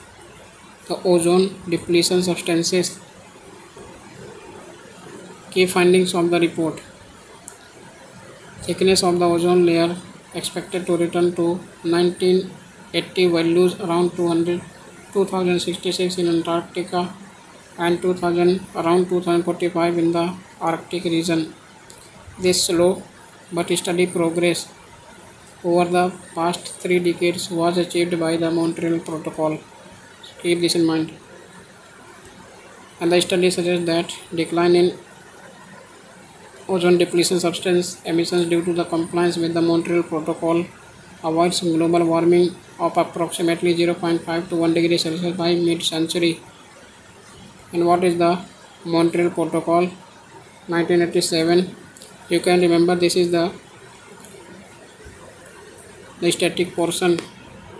Okay, so read this Montreal Protocol from your notes or your standard book. India and Montreal Protocol. India became party to Montreal Protocol. Okay, empowering steered committee and ozone cell national ozone unit, and approved the ratification of Kigali Agreement to Montreal Protocol in 2021. Other steps for protection of ozone. They successfully achieved complete phase out of hydrochlorofluorocarbons 141 biota used in the manufacturing of foam. India Action Coalition cooling action plan to reduce the consumption of ozone depleting substances in cooling equipment. Key challenges highlighted by the report. Difficulties in taking action against unreported emissions due to gaps in observation and monitoring networks for compounds like CFC 11, CFC 12. Unexplained emissions have been identified for others ozone depleting substances such as CFC 13 and so on. Disparity in ozone recovery. Recovered better in upper atmosphere than middle and lower stratospheric zones. Gaps in regional atmospheric monitoring due to lack of monitoring stations. Geoengineering techniques. Stratospheric aerosol injection has hinted towards deepening of the Antarctic ozone hole and delay in the ozone recovery. What is the way forward? There is elimination of emission of methyl bromide, reduction in anthropogenic N2O emissions of anthropogenic very short-lived chlorine substances dominated by dichloromethane need to be phased out. Reductions in the future emissions of CFC and hydrofluorocarbons requires proper assessment and monitoring of regional gaps. So keep this in mind. What is the mitigation? What is the mitigation? Refers to efforts to reduce the prevent emission of greenhouse gases. And emission trends. Greenhouse gas emissions were 54% higher in 2019. And this mitigation is the static part of your syllabus, so you can go through and read that from your standard book as well as from your notes. Next is carbon market and trading. Article 6 of the Paris Climate in the 6th assessment report of the Climate Paris Agreement. Okay, so list of 13 activities. Greenhouse gas mitigation activities.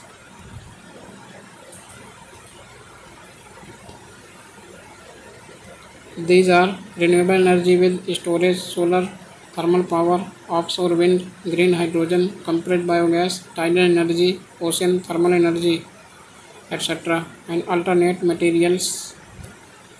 Green ammonia, process of making ammonia is 100% renewable and carbon free. And removal activities, carbon capture, utilization and storage. So these are the 13 activities of the 6th assessment report of the Paris Agreement. So you can remember. Okay, 6th assessment report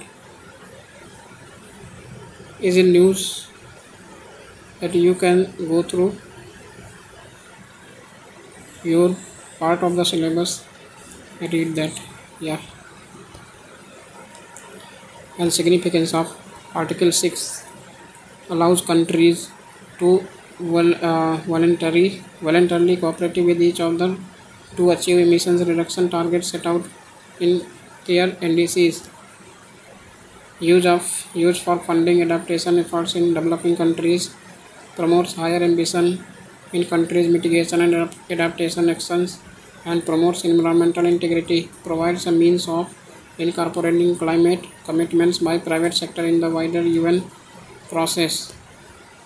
Next is continuous issues regarding Article 6 of Paris Agreement. Over-reliance on offsetting emissions can take away attention from mitigation efforts towards the ambitious target of 1.5 degrees Celsius. Highly technical and slow progress of finalization of rules. Several terms like non-market approach, carbon removals, etc. are not well defined and can be interpreted differently for own convenience. Disagreements among countries related to multiple issues such as whether Article 6.4 activities could include emission avoidance and trade of Article 6 emission reductions. Okay, so keep this in mind.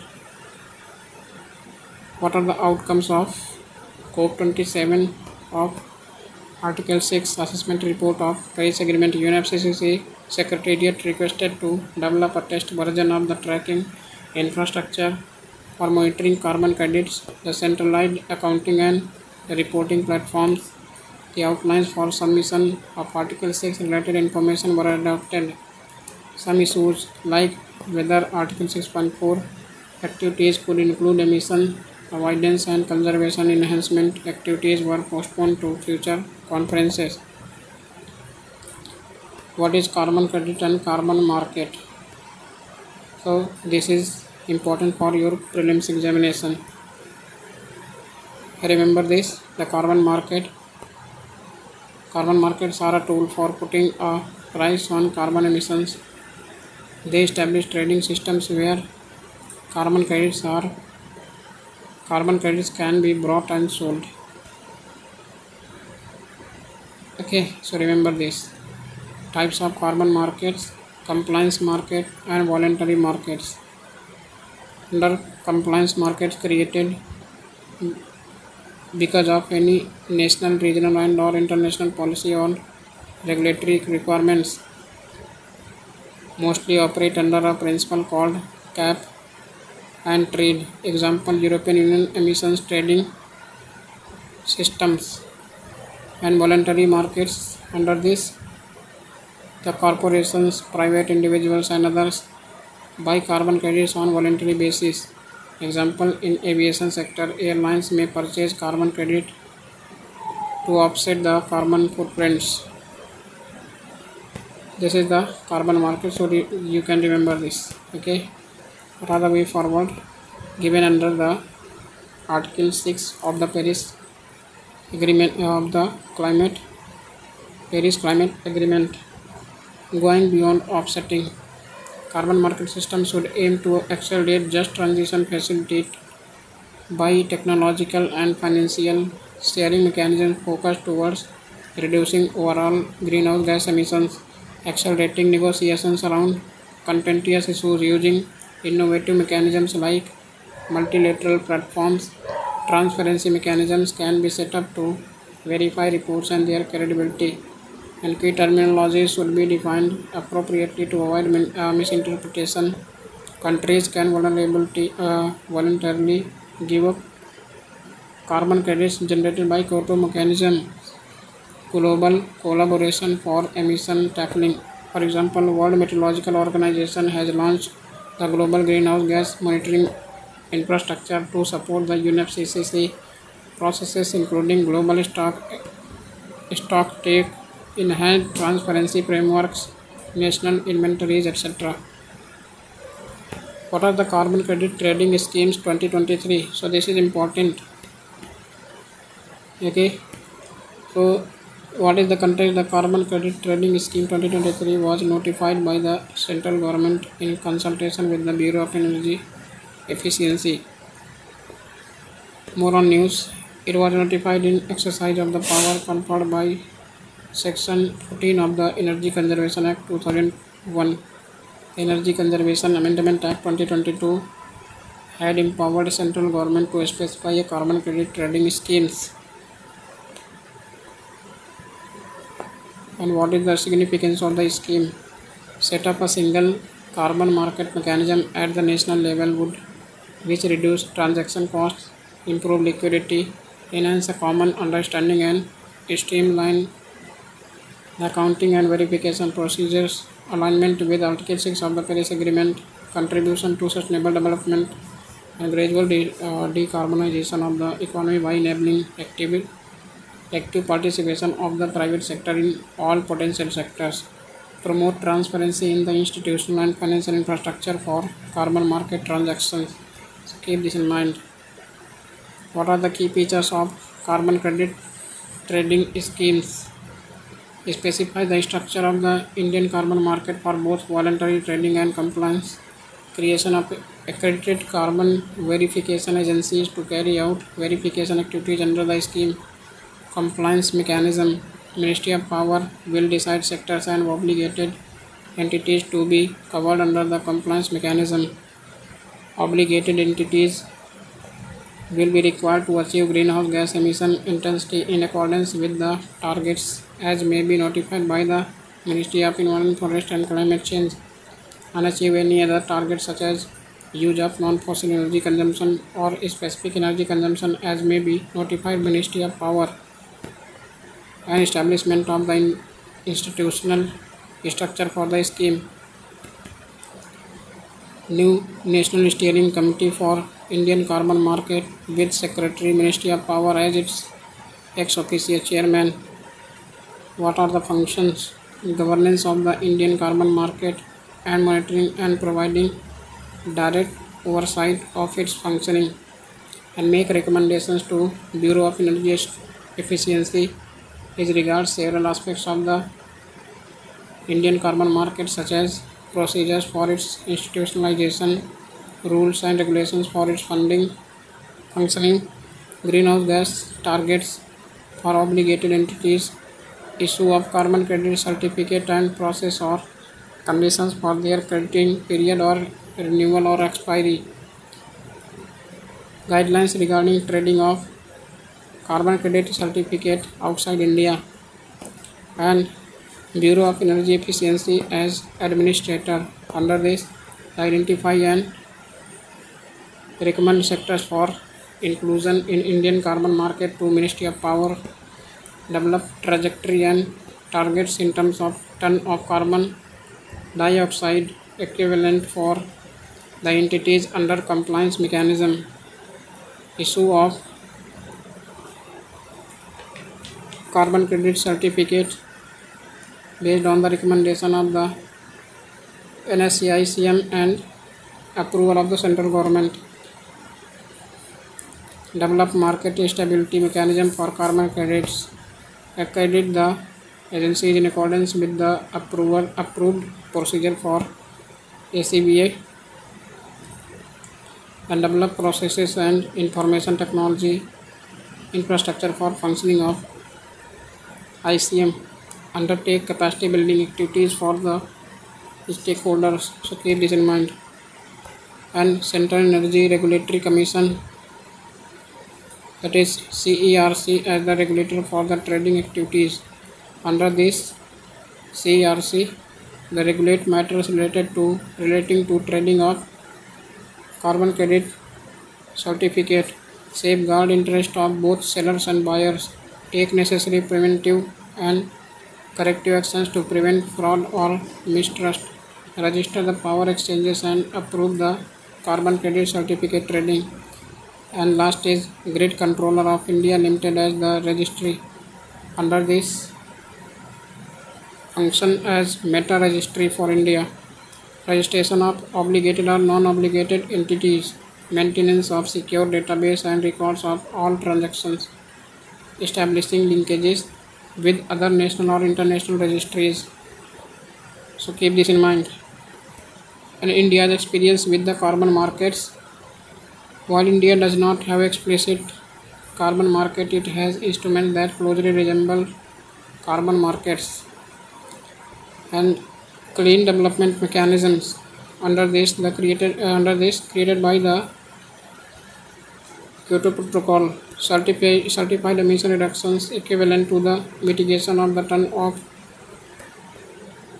carbon dioxide emission implemented by National Clean Development Mechanism Authority under Ministry of Environment, Forest and Climate Change. What is the scheme? of renewable energy certificate, a market-based instrument to promote renewable energy and facilitate compliance of renewable purchase obligations. Value of renewable energy certificate is equivalent to 1 megawatt of electricity. Renewable energy certificate would be exchanged on the Certified Emission Reduction Commission approved power exchanges and through electricity traders, and regulated by Certified Emission Reduction Commission. And energy saving certificates under Perform, Achieve and Trade scheme. Under this scheme aims at reducing specific energy consumption, that is energy used per unit of production for designated consumers in energy intensity sectors. And excess energy savings are converted into tradable AS certificates that are traded at India Energy Exchange and Power Exchange India Limited. One SCART certificate equal to 1 metric ton of oil equivalent, and implemented by Bureau of Energy Efficiency under Ministry of Power. So keep this in mind. What are the challenges to carbon markets in India? PAT and RSC schemes do not state their certificates metric unit in terms of carbon dioxide equivalent. India's industry stakeholders do not have deep experience of the cap and track market, and multiple sectoral market instruments fragments the scale of the domestic energy market and prevent cross linkages between PAT and REC scheme. Peak enforceability on distribution companies or TISCOM. Poor market transparency, concern about greenwashing, challenging in meeting obligations for designated consumers due to shortage of renewable sources of power. So keep this in mind. Way forward. Examination of present trade of various environmental instruments to observe trading targets. Calibration and effective management of demand and supply of instruments. Developing a provision for fungibility of the unit trading to emission reduction may attract voluntary buyers and lead to international participation in the market. So keep this in mind. Energy Conservation Amendment Act 2022. This is the Amendment Act of Energy Conservation Act. Suppose the video and you can go through this Energy Conservation Act. Okay. And next is Carbon Border Adjustment Mechanism. European Union has formally notified the implementation of Carbon Border Adjustment Mechanism as the WTO members of the Committee on Trade and Environment. About Carbon Border Adjustment Mechanism, it is a plan to tax carbon-intensive products such as iron and steel, cement, fertilizer, aluminium, electricity, and hydrogen from 2026. It is also known as Carbon Border Tax or a Carbon Leakage Instrument. It is a part of carbon market reforms under European Union's Fit for 55 package. So keep this in mind. This is the fact about Carbon Border Adjustment Mechanism. So what is the process? That supplier like India transport its goods with the carbon related goods to the European Union market, and here stop European Union customs in the border of European Union countries, and non-European Union member certified to import goods of the European Union, and here European Union buyer can be buy goods from non-European Union member, and there is European Union supplier to the carbon border adjustment mechanism not applicable on European Union originating goods, so including goods originating from Iceland, Liechtenstein, Norway and Switzerland. So these are because of these countries are European Union members.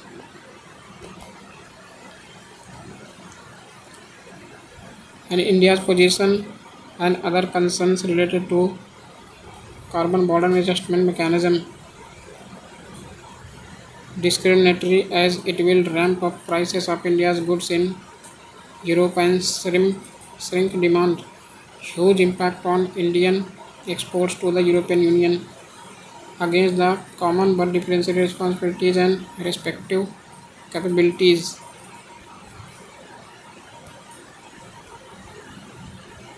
Will cause market distortion along with aggravating the already widened trust deficit amongst parties. Difficulties in measuring carbon prices of goods and may violate World Trade Organization rules. Potential economic risks to Global South, who struggle the decarbonization their industries. Additional cost will be passed on to the consumers eventually. What are the way forward? Develop standards to measure carbon embedded into India's products. India's Bureau of Energy Efficiency under the Power Ministry is working on such standards. Financial support for developing countries to introduce the carbon price and coordinated application of carbon taxes and related climate change avoidance measures should be given more priority. Bilateral resolution with European Union alongside preparing to set up its own carbon trading systems and other measures adopted by the European Union.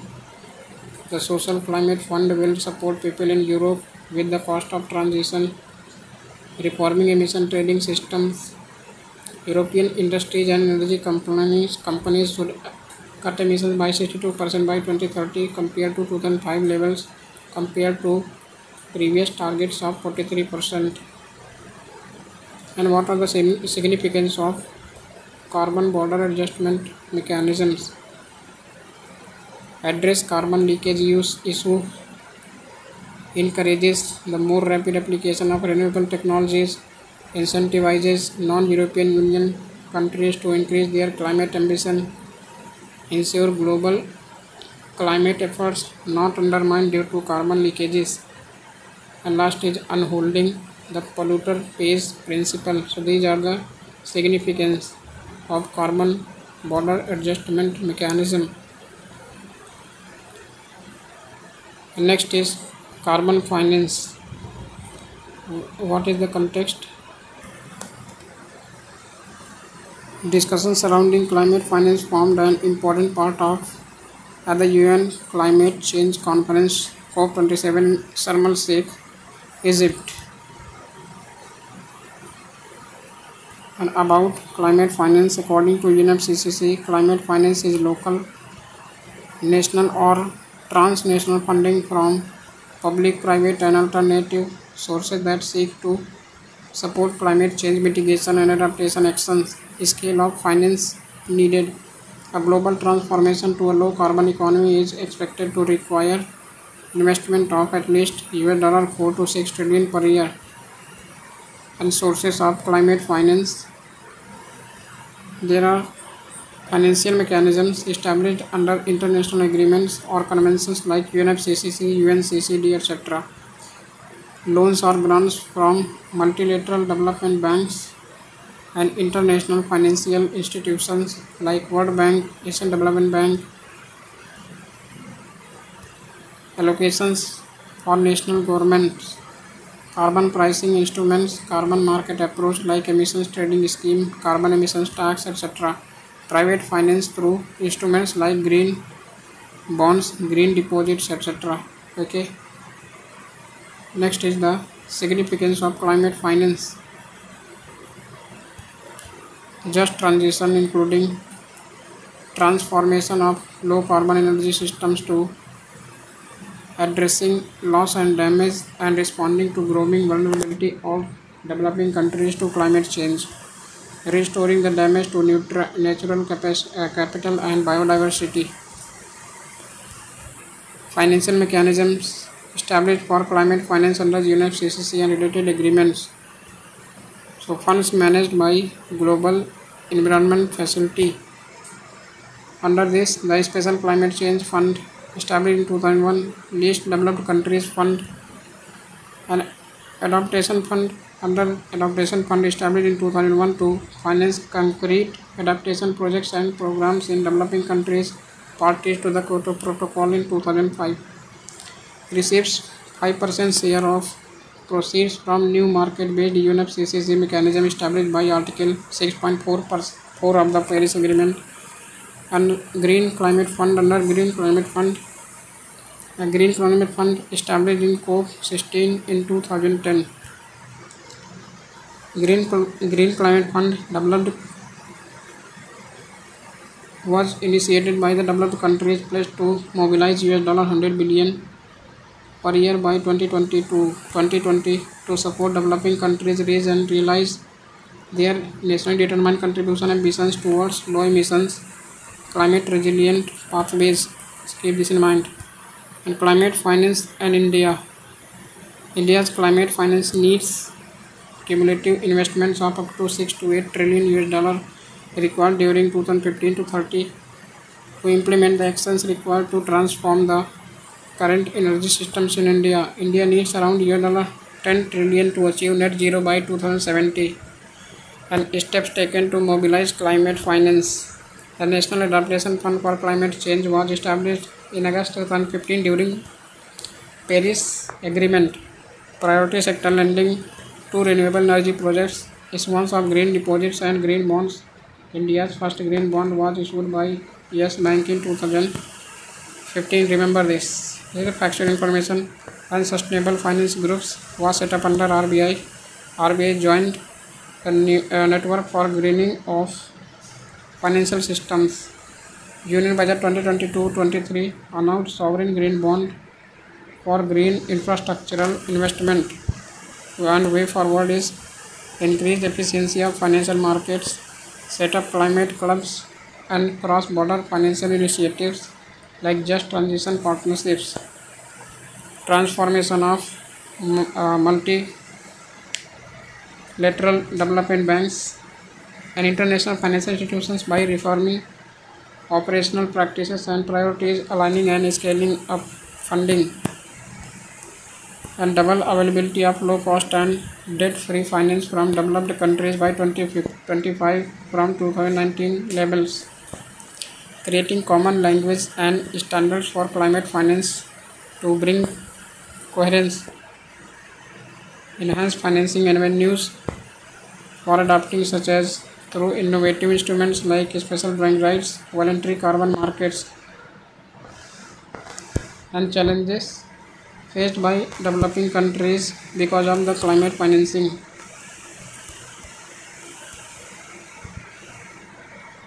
Highly complex and lack of harmonization in climate finance architecture, shortage grant-based financing, low awareness, inadequate consideration of the unique climate and fiscal vulnerabilities in eligibility criteria, and existing debt burden, limited technical and human resources, and slow, burdensome and inefficient processes. So keep this in mind. These are the challenges faced by developing countries in climate financing.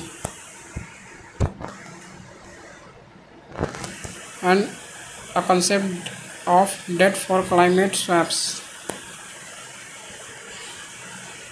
So pause the video and read this thoroughly because not need much information grab in mind. Okay, so you cannot remember everything, so you can go through 1 or 2 times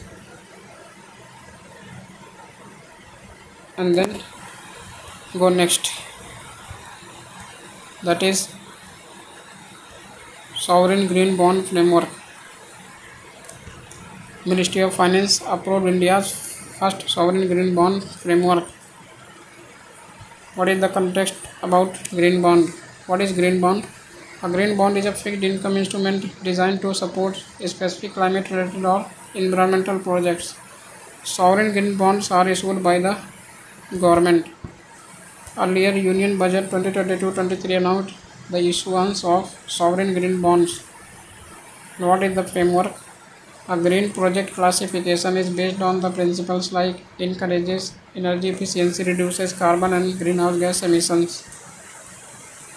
Eligible projects under sovereign green bond framework: projects of renewable energy, energy efficiency, clean transportation, climate change adaptation, sustainable water and waste management, pollution prevention and control, green buildings and biodiversity conservation. Green bond excludes nuclear power generation, landfill projects, direct waste incineration, hydropower plants larger than 25 megawatt, and it includes small hydropower plant which creates less than 25 megawatt. So keep this in mind. And Green Finance Working Committee constituted to validate key decisions on issuance of sovereign green bonds. Proceeds will be deposited with Consolidated Fund of India. Issues related to green bond in India. Greenwashing due to eligibility of wide range of projects, lack of robust impact assessment framework to quantify environmental outcomes, liquidity issues for investors as it is still a small market. What are the way forward? Cover all the projects which are reducing environmental degradation such as nuclear power generation, and generate public awareness about green bonds as investment, incentivize provide private investment in green projects, enhance participation of state and local self-government. So steps taken in India promote green bonds. In 2017, SEBI had brought disclosure norms for green bonds whereby issuer will have to make disclosure about environmental activity objectives of issue of such securities. And RBI issued sovereign green bonds in two tranches of rupees 8,000 crore.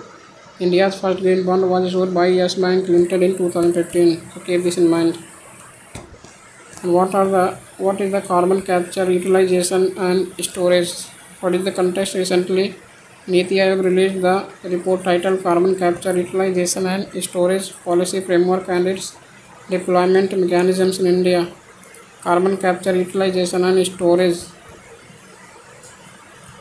Carbon capture, utilization and storage encompasses technologies to remove CO2s from flue gas and the atmosphere followed by recycling the CO2 for utilization and determining safe and permanent storage options. So keep this in mind. Need of CCUS in India.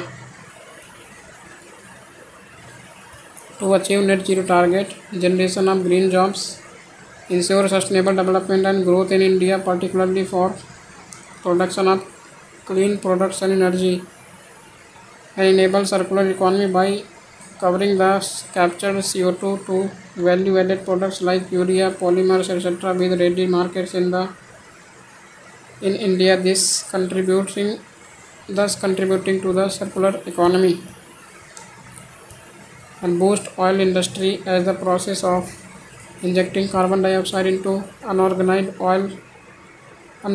oil reservoirs can boost production. So these are need of CCU in India.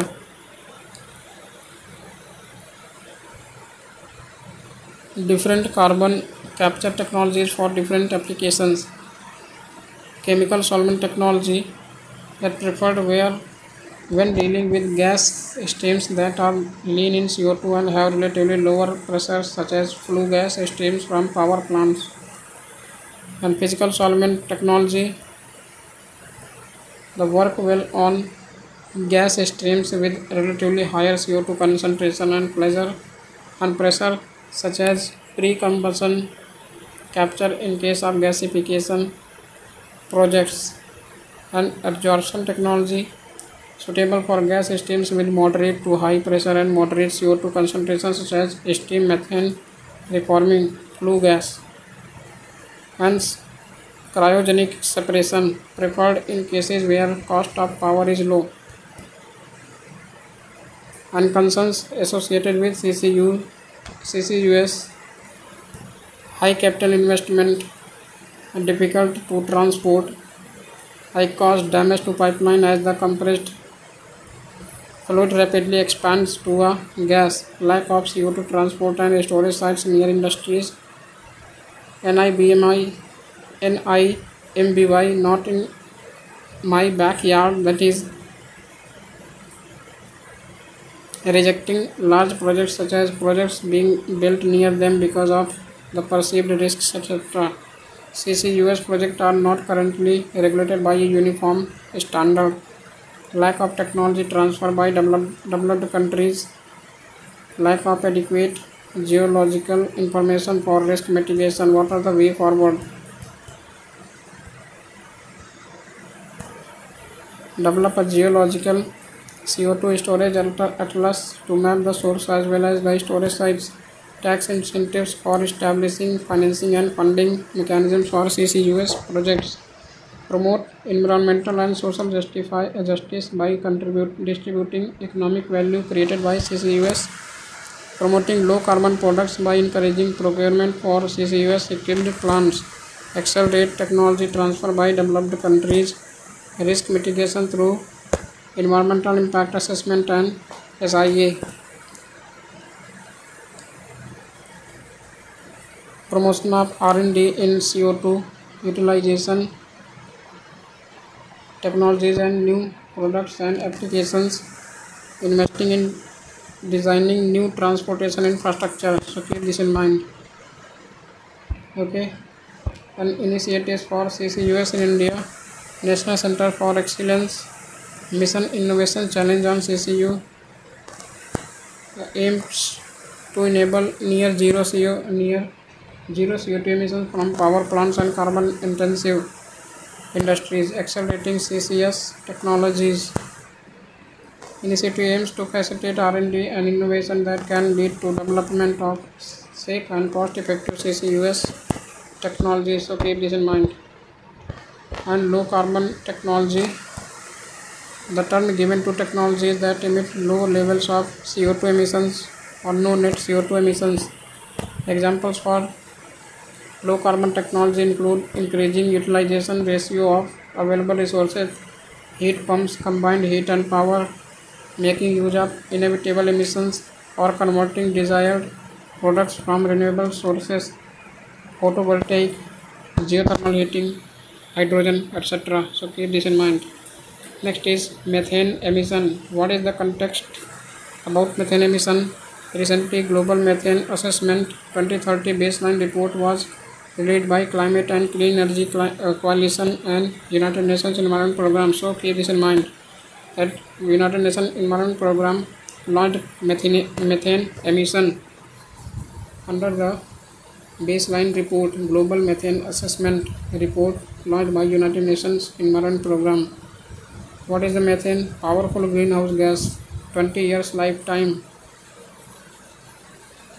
with a global warming potential more than 80 times than that of the carbon dioxide, but lower time period than the carbon dioxide, responsible for more than 25% of the warming, responsible for around half of the growth of tropospheric ozone formation. India is among the top 5 methane emitters in the world. Wetlands are the most prominent methane emitter, followed by fossil fuel extraction, livestock and landfill, and agricultural waste. Keep this in mind. Next is data bank methane emission. Amount of methane in the atmosphere is to 60% of pre-industrial levels. 2021 saw the largest annual increase recorded. Human-driven methane emissions are responsible for nearly 45% of current net warming. Currently available targeted measures could reduce emissions by as much as 45% by 2030. What are the initiatives for reducing methane emissions? Switching to direct seeded rice systems, crop diversification program for growing alternate crops like pulses, oilseeds, maize, cotton, and agroforestry. Govardhan initiative. Gobar means galvanizing organic bioagro resources. Dhan scheme. National Livestock Mission. India Greenhouse Gas Program build a comprehensive measurement and management strategy to reduce emissions. Global initiatives such as Global Methane Pledge 2021 during COP26 Glasgow, Methane Alert and Response System, that is Mars, launched at COP27. Need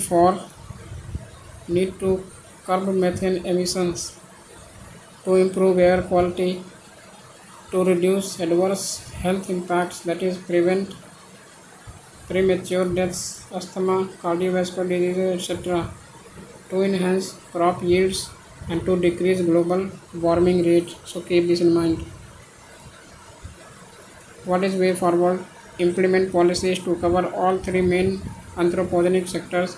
Technologies like gas mapping, lidar, light detection, and ranging can be used to detect methane and thus curb emissions, and mapping hotspots through global methane emitters monitoring tools along with satellite, aerial surveys, and drones, catalyzing greater actions by engagement of policymakers, industries, NGOs, etc. capture and use methane as fuel. What are the sector-specific interventions? Agriculture. These are the facts about generation of methane emissions. Under agriculture,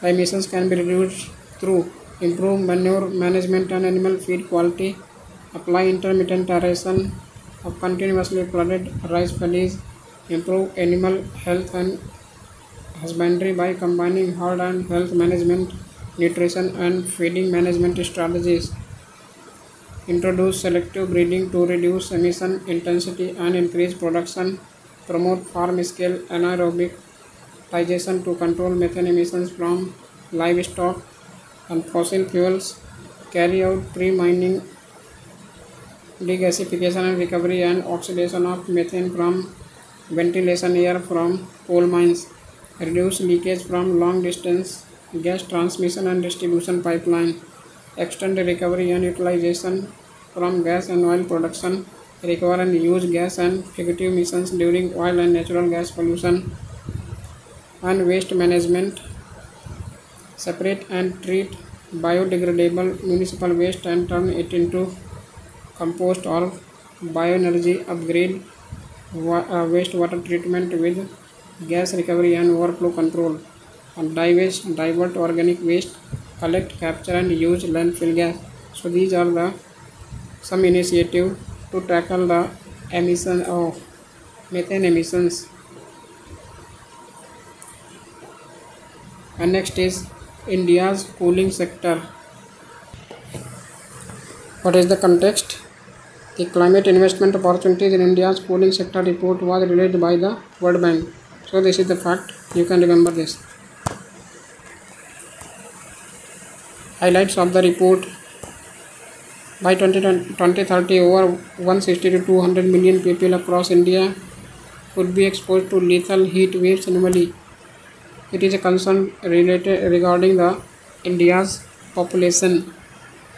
By 2030, around 34 million people will face job losses due to heat stress, related productivity decline. Current food loss due to heat during transportation is close to $13 billion annually.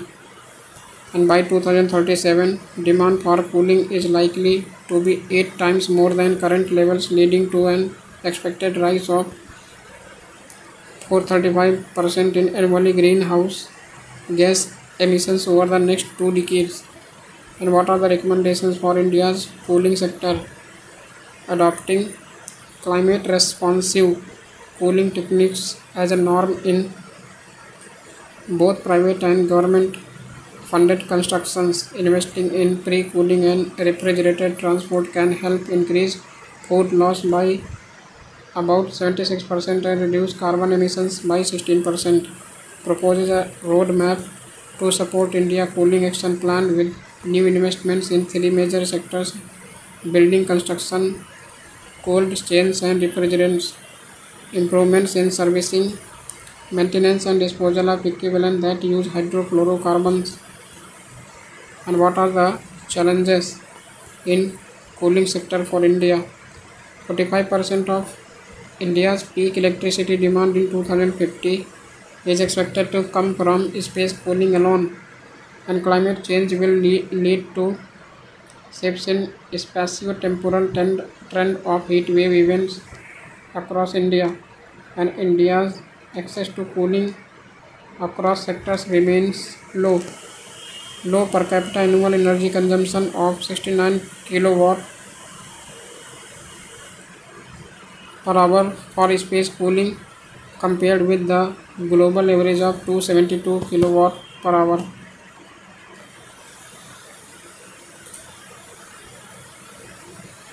Okay, so keep this in mind. So what is the India Cooling Action Plan? Launched in 2019 to provide sustainable cooling measures across various sectors like indoor cooling in buildings, cold chain and refrigeration in agriculture and pharmaceuticals, air conditioning, passengers transportation types, seeks to reduce cooling demand across sectors by 20% to 25% by 2037-38, reduce refrigerant demand by 25% to 30% by 2037-38, recognize cooling and related areas as a thrust area of research, recognize cooling and related areas as a thrust area of research under National Science and Tech Program. So this is the India Cooling Action Plan. And next is air pollution. So here I will end this lecture. So it is a very broad topics covered in environment and ecology. Okay, so here I will end the video. So thank you for watching and have a good day.